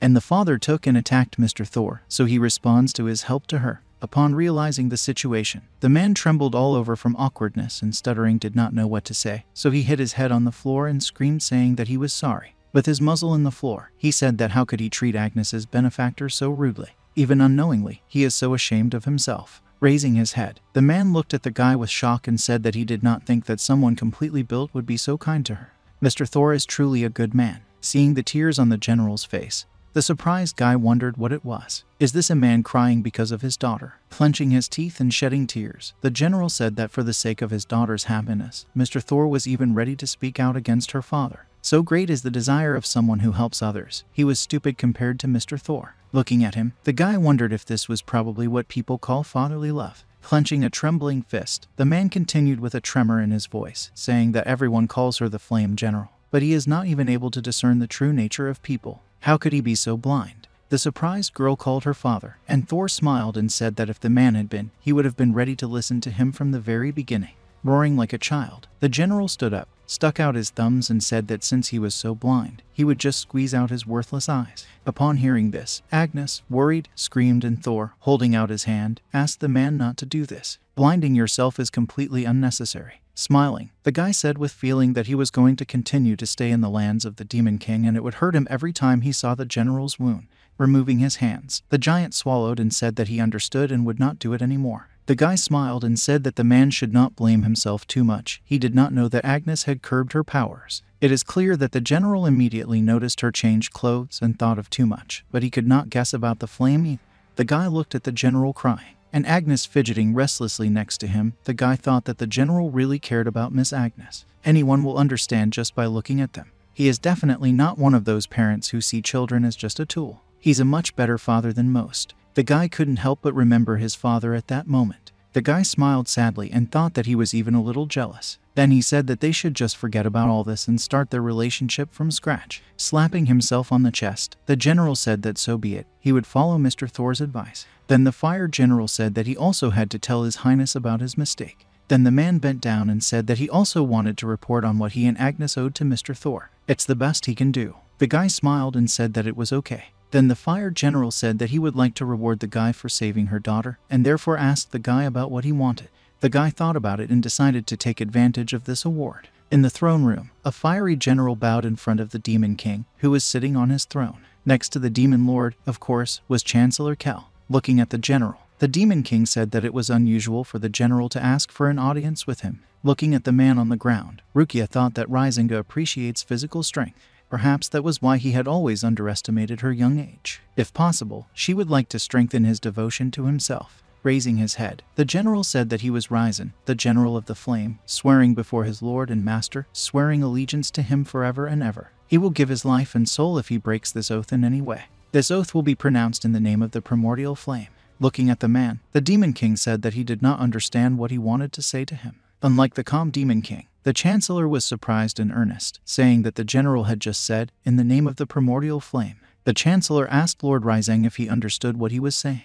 Then the Demon King, interested, asked what the Chancellor meant. The Chancellor raised his hand and said that in the name of the primordial flame. This is the unbreakable oath of those who have the blood of the fiery titans flowing in them. And only once did an Ifrit descendant swear allegiance to the first Demon King with this oath. The interested Demon King asked Racing why he suddenly went to such a thing. The man gritted his teeth and regretfully said that he was stupid and disrespectful to the alchemist, who is directly subordinate to His Highness, so he should apologize to His Highness. The surprised Demon King asked what he meant by Thor, his alchemist. What the hell happened between them? When the general heard the question, he said that Thor had simply cured her daughter of uncontrolled inflammation.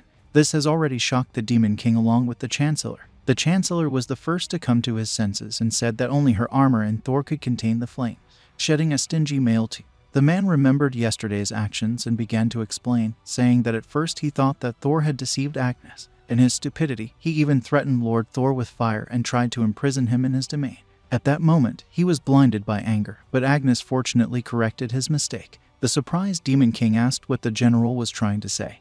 That Agnes had managed to stop him. Nodding, the man bowed his head and said that thanks to the object made by Thor Regas, the mana of fire in Agnes was transformed into strength and she became amazingly strong physically. Remembering that moment, the man shuddered, but nevertheless he said that with one hand she easily blocked his movements, and with both she even lifted him over her head. It was so amazing that it took a while for the Chancellor and the Demon King to realize. Then, finally coming to his senses, the Demon King thought that he knew, of course, that Thor would surprise her more than once, but he kept thinking how to achieve the loyalty of the general. And he took and strengthened his beloved daughter and forced his father to bow down. Smiling, the Demon King said that this was his alchemist. The general chuckled and said that, to tell the truth, he had doubts about the Demon King's policy of learning from people, but when he learned about Mr. Thor, he realized that His Highness was wiser and more far-sighted than him. Therefore, as a sign of gratitude, he decided to swear allegiance to His Highness. The Demon King nodded and said that was the case. Nodding, the man said that as he had said, he was entrusting himself to his mercy. Having struck anyone about the grinding, the general asked to be punished for his oversight. The Chancellor, who heard all this, began to dance along, singing that the fire of the descendant of the flaming titan, the mana of fire, is transformed into his physical strength. Yes, such a force is enough to block the Chancellor's movement.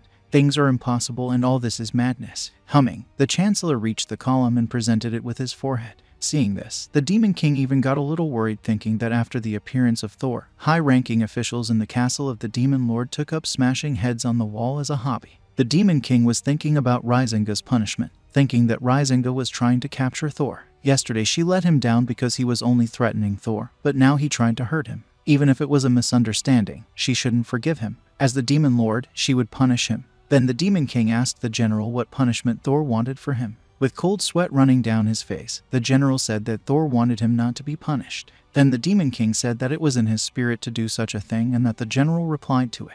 The general, in response to the Demon King's question, said that he begged Mr. Thor to punish him, and then he said that he needed alchemical materials. He had heard that the general's lands were mountainous and that rare ores were mined in them, so let this be his reward and punishment for the general. He would also like to get the rights to visit the general's lands and look for materials. And while the general is here, he will be grateful if he introduces Thor to the inhabitants of his lands. After all, in the future he will organize an alchemy workshop for the residents. Upon hearing this, the Demon King said that he understood, but thought to himself that it was very similar to Thor. Rukia thought so. She is sure that Thor was thinking about her and Agnes' situation when he said all this. If he had insisted on punishing General Risinga, indignation would have risen and Agnes would also have been out of favor with the people. Surely Thor understood this and did not want Risinga to be punished. Then the punishment that Rukia the Demon Lord would have imposed on Racing would have been fair but milder. Getting up from his seat, the Demon King shouted that the order of the Demon Lord Rukia Everguard to the Flame General Raisin.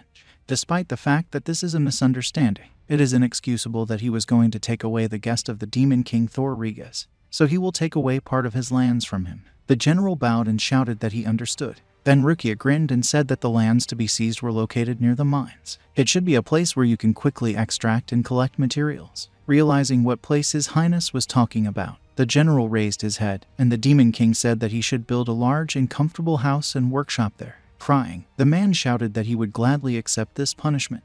Rukia chuckled to herself, thinking that she was looking for a place for Thor to build a workshop for him outside the castle. It's very funny that this will be the most unlikely place in the territory of Raisinga. The Raisingi lands are a mountainous area with a lot of natural resources. There is not too much space there. Few people can interfere with the collection and extraction. You can say that it is peaceful and safe there. And if Raisinge protects Thor, then there will be no need to worry about Thor at all. Looking at the Chancellor, who was still banging his face into the wall, the Demon King asked him what he could say in his defense. The Chancellor said that there is no such thing as mana transmutation. Although he said this, he did not stop banging his head on the column, and of course it annoyed the Demon King. Unable to stand it, Rukia told him to stop it and speak clearly. The Chancellor asked for a petition and stood up and looked at the Demon King and said that he had heard His Highness. Then he went on to say that he thinks it's in their best interest. General Raisinga is negotiating with the Empire, and the Chancellor was afraid that if they subjected him to severe punishment, they would take advantage of the discord among their lords. Rukia thought about negotiating with the Empire. A mine is being developed on the territory of the general. As a preliminary step, they are preparing to defeat the demonic monsters that nest in those mountains. To defeat them, they need to gather troops, but the place is not far from the border with the Empire. They didn't want the Empire to misunderstand that they wanted to invade the Empire's lands. That is why Raisinga is negotiating with the Imperial Border County. If the negotiations are successful, the Empire and the demons will work together to defeat all the monsters in righteous anger. Their combined forces will cope with this task, except the Empire is the country that exiled Thor. Rukia was not sure that such people could be trusted. The next day, Mrs. Agnes and General Raisin returned to their estate. In the end, the general announced that he would prepare a workshop and residence for Lord Thor in their lands. He said it would be done as an apology for what happened. When the guy asked if everything was okay, the general nodded his head. Agnes also said she was looking forward to it. It had been a long time since she had appeared in public in ordinary clothes and therefore looked very embarrassed. And so, after Thor saw them off, he returned to his room to continue his research into the field of alchemy. Before leaving, Agnes gave the guy a strange stone, which, according to her, did not melt even at high temperatures. She kept it as a talisman, but she doesn't need it anymore, so she can give it to Master Thor. After all, he wanted to get something that could be used as a material. She is happy to give the stone to him. Right now, the guy was looking at this stone and thinking that he wondered if this stone could be meteoritic iron.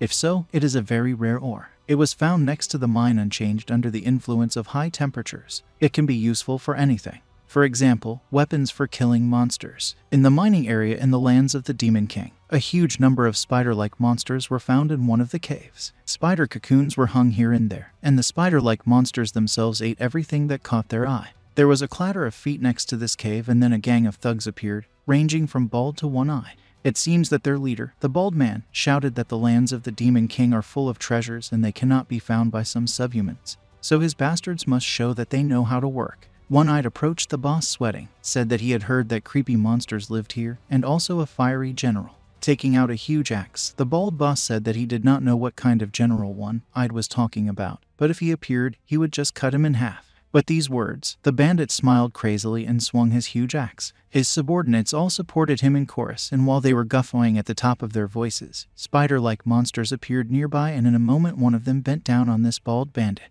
He did not understand what had touched him, turned around, as he realized that something was pulling him. A sticky web was entangled in him, pulling him somewhere, and the owner of this web was one of the many spiders. The bald bandit screamed at the top of his voice, but he could not scream for a long time, because as soon as the spider reached the human meat to his relatives, they immediately devoured him. After a couple of seconds, there was no body left from the corpse of the boss of the gang of bandits. Seeing this, the bandits froze as if rooted to the ground and began to turn pale and covered with cold sweat flowing down their bodies. The one-eyed bandit shouted that everything was gone. They should run while they could. And with these words, turning around, he ran wherever he looked, but soon One-eyed and his comrades came across a mountain. No, it wasn't a mountain, it was just a huge overgrown spider. With one swipe of his claw, He trampled all the bandits into a bloody mess. Some were followed by others and so on, until they all became food for spiders. At this time, Thor was looking at the black stone on his hand, which was burning with energy. The stone that Agnes gave him was unusual. It was the first time he had seen space attributes, but it was interesting. When he used the score, the name of the material was displayed. It was a meteorite, and the description said that this stone fell from the dark cosmos. In its properties and composition, it differs from all materials on Earth, and also has the attributes of space, dark energy, and Earth. The hint said that the successful mining of meteorite iron had awakened a cosmic attribute that could be added to the items being created. After the guy came to the lands of the Demon Lord, new attributes become more and more accessible to him. In addition to the 5 attribute elements of the other world, wood, fire, earth, metal, and water, now he also has space. He was very grateful for the materials provided and the place to stay. Seeing from his closet, the guy said that, by the way, His Highness said that he wanted to show him something. But looking out the window, the guy realized that there was still time before meeting him, and for now he had to clean up this closet. It's all over the place, although everything lay there like abandoned garbage. But to Thor it all looked like real treasures. All these boxes and things. While he was cleaning up, folding them, the guy came across a real treasure. He looked at the sword lying on the ground with a rather simple design, but with a stone in the core above the hilt. This demonic sword was similar to the one held by the statue of the first Demon King.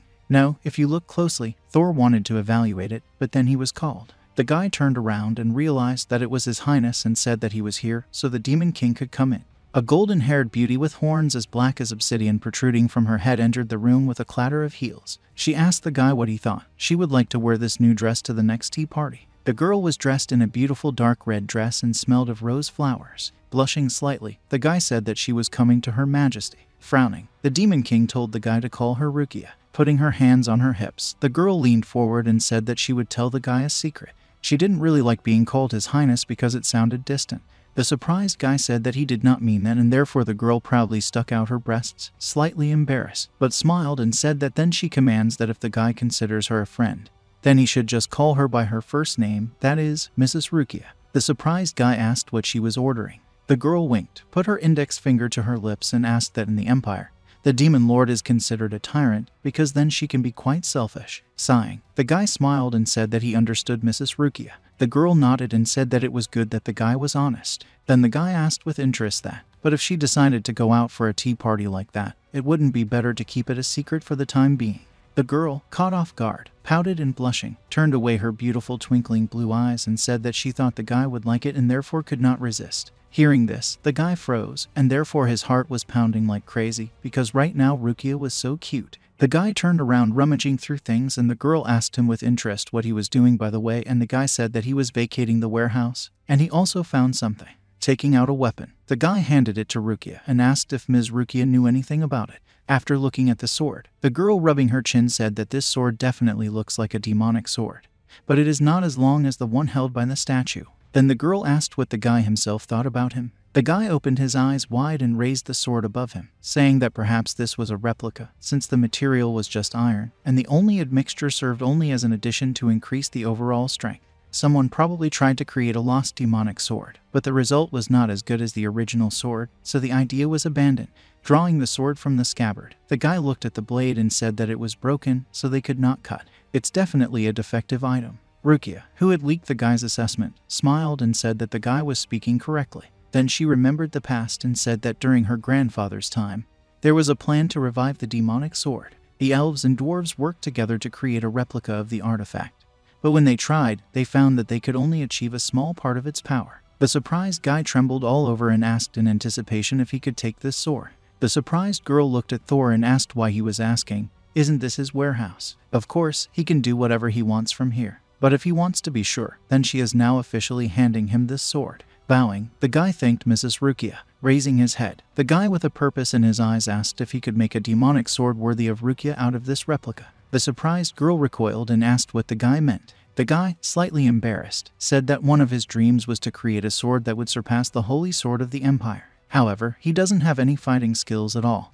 Even if he creates a great sword, it won't help him in any way. Upon hearing this, Rukia said that she understood, and then the guy continued, saying that this is why he wants to create a great magic sword for Lady Rukia. The excited guy said that he had heard from the general that the girl would soon go to eradicate demonic creatures. If she can use the sword he gave her against them, then it will be good. Upon hearing this, the girl smiled and said that she was grateful that the guy was thinking about it. So she was grateful to Thor, but to win this time, they would not need a demonic sword. The guy raised his head in surprise, and the blonde beauty nodded and said that this time they didn't need anything that could safely attack monsters from a distance. And it is also desirable to have something that everyone can use, not a weapon, but an object that helps in battle. If they had something like that, she would be sure that they would not encounter problems. The guy said with a slight tremor that he understood, and then raising his trembling hand said that the object was to support the attack, something that would allow Lady Rukia to safely attack monsters from a greater distance. Clenching his fist, the guy with a glint in his eyes said that he understood everything and now he would try to come up with something similar. To this end, he took the sword and said that then he went, which shocked the Demon King. But she quickly came to her senses and grinned and said that Thor was a busy man. Hexenbeasts are creatures that are incapable of intelligent dialogue and attack both humans and demons. These can be animals, giant insects, or lizards. The guy started looking for something in the book that would help in the war against them. Searching hard, the guy thought that this time they would not need a demonic sword to win. We need something that can safely attack monsters from a distance. Making a magic sword for Mrs. Rukia would be great. But it's very interesting to see what happens and shout this order. Not only the guy, but also the excited Mabel, who was standing on the sidelines, was also wondering what kind of object they would create this time. She looked at the guy expectantly and he finally raised his hand in great triumph and said that he would try to create this thing. The girl looked at the book and did not understand anything and said that she could not read the words, but she saw here a strange black cylinder with a shiny surface, at the end of which there is a transparent stone. The guy smiled excitedly and said that it was a tool used by heroes to defeat monsters. The excited girl clapped her hands and said that it sounded wonderful. This would definitely be useful to them. The guy nodded and said that they should do it right now. After that, the guy asked Mabel if she would help him with the preparations. Of course, she was happy to help Mr. Thor. The guy, thinking about the design, thought that first of all he needed a magic stone with an element of light to emit light. As for the way to make light move in a straight line, it will probably be enough to surround it with darkness so that it can only move in one direction. In other words, he needs a dark energy stone to do this. It certainly sounded doable, he should try it. The guy turned on his higher alchemy skill and a window appeared in front of him. There he began scribbling and imagining everything he needed. He should try to add the wind attribute. The wind attribute also means to circulate and carry over long distances, so it will be responsible for the range of the light beam. Wrap the light in darkness and make it go straight. This is arranged quite simply, so it is easier to aim, and the beam reaches any place lying in a straight line from the shooter. The guy concentrated on creating an image and got a little lost. There is not the slightest loss of concentration, and the image in his head dissipates. He must concentrate in order to create the image he needs out of iron. Finally reaching the desired image, the guy thought that it looked like his creation would be much larger than the one in the product catalog, but the guy thought that this was acceptable. With these thoughts, the guy activated higher magic and mana transformed the materials. The pipe appeared in front of the guy, or rather a laser pointer. His description immediately appeared next to him. 3 attributes were applied to create it: light, darkness, and wind, and the instrument were rated at 4 full and 1 incomplete stars. The description of the item said that the mana of light splits and directs the beam, and the mana of wind directs the flow of magical power to the place where the blow is directed. The requirement stated that a magic stone of darkness and a magic stone of light were required. At the bottom, it was said that magic stones are consumables and need to be replaced regularly every 3 months. Resistance to physical destruction was added to the item, and the explanation stated that it could only be destroyed by magic weapons. The restrictions also said that it could not be used against humans, demons, and intelligent inhumans. The service life of the item was 15 years, and the warranty was for 1 year. The guy showed the object and said that he had made it. An item from the world of heroes. The laser pointer is ready. The girl, looking at this thing, asked with interest what she could do and what properties she had. The guy pointed to the paper and said that she also looked at the catalog along with the translation memo. The magazine said that with this laser pointer, nothing more would be needed for presentations. With her, a person will no longer need any assistant. He will be able to speak and show at the same time. This is the #1 thing on their bestseller list. It is especially useful for people in leadership positions. They will be able to accurately betray their goal and be suitable for competitions. What followed was that the gurney especially recommended the pointer to all teachers. Their instructions will definitely be passed on, and soon it will be quiet around. The laser beam is so powerful that it will easily reach the top of the mountain. But despite this, the buyer should never direct it at people because it scares away even annoying creatures. This is verified by competitors. Looking at this advertisement, the guy didn't understand much, especially what a presentation was. but he thought it was definitely a great subject. The description spoke for itself. The girl, looking doubtfully at this translation, asked what that line means, where they especially recommend it to everyone who works as a teacher and that their instructions will definitely be passed on. Concocting a serious mind. The guy said that this means that the captain of the squad can tell his people exactly which enemy to attack. The girl read what was said. Then their instructions will be passed on and soon it will be quiet, so this means that. The guy nodded, said that this means that soon the enemy will fall and fall silent. And the phrase never directs it to humans means that it is intended only for killing magical beasts. The fact that it is said here for competitions indicates that for the heroes of other worlds, defeating hexenbeasts is like a game.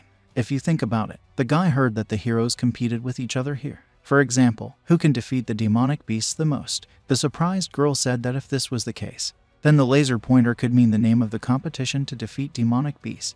Upon hearing this suggestion, the guy realized in shock that he was still not perfect and smiled and said that as expected from Mabel, she had already got used to everything.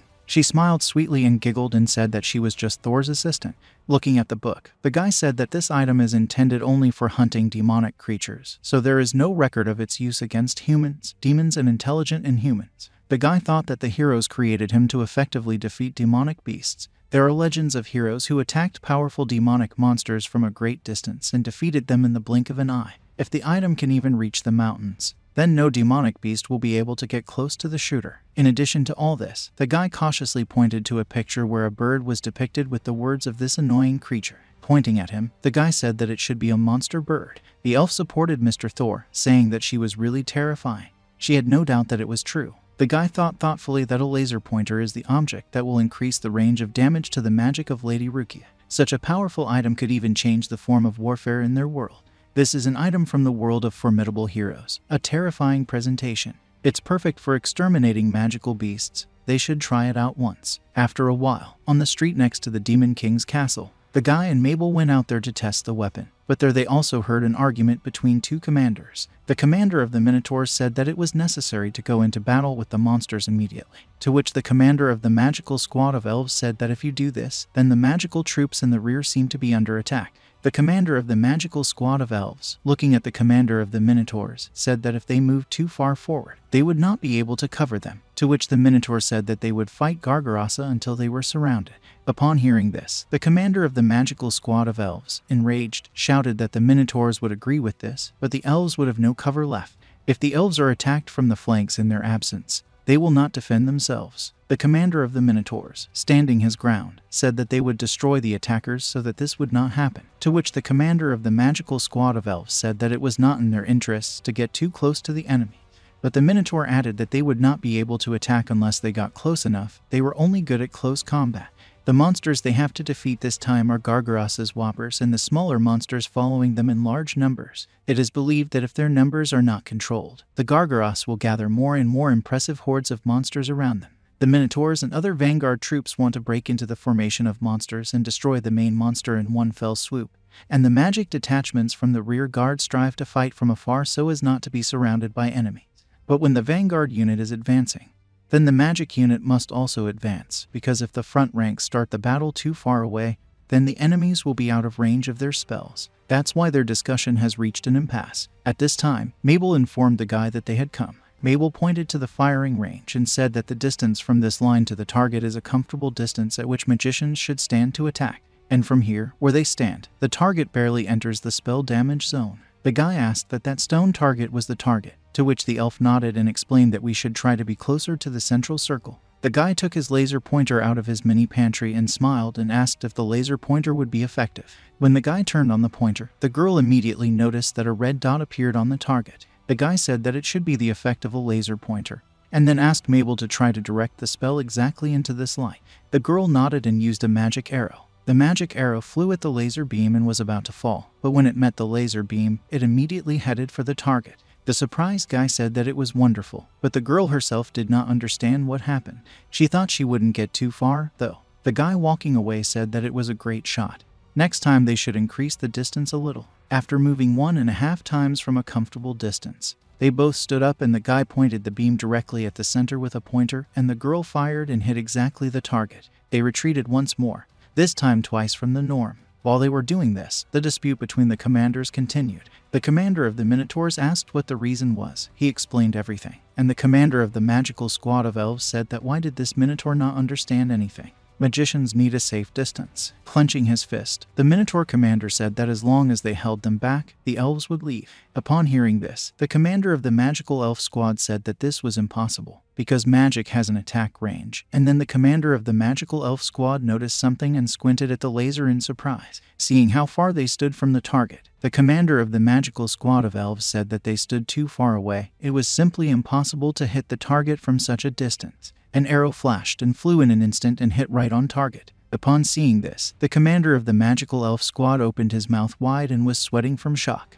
At this time, the guy's back rested against the wall, and the surprised guy realized that it looked like they had reached the training area, so they could not conduct the test from an even greater distance. The confirmed range is 3.5 times higher than normal. Looking at the target, the guy said that from this distance any attack hits the target, because the experiment can be considered successful. Surprised, she asked how this was possible, because the target was outside the range of magic. The guy thought about it and said that all the attacks hit exactly the same place. And then the guy remembered the ray and it dawned on him. He looked at the laser pointer and asked if magic could be attracted by the flow of magical power created by the laser pointer. A mana stream pointing the way. The guy raised the laser pointer and said that it sends mana of light to the target, surrounded and supported on all sides by a stream of mana of darkness. This means that there is a ray of mana light between the laser pointer and the marked target.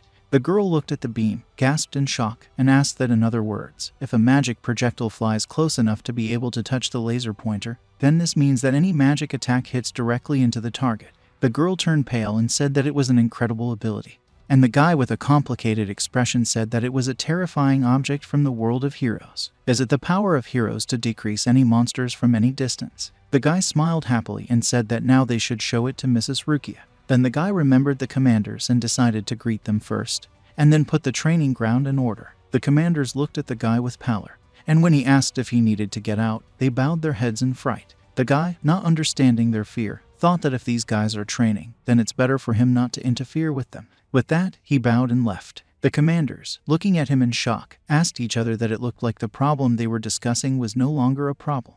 The elf, looking at the departing alchemist, thought that if they had this item, they would be able to achieve everything. A few minutes later, the commanders met with the Chancellor and asked him for permission to use the item. The Chancellor turned pale and shouted that he needed an explanation from Mr. Thor. And that's how the Chancellor was intrigued by Thor's new creation.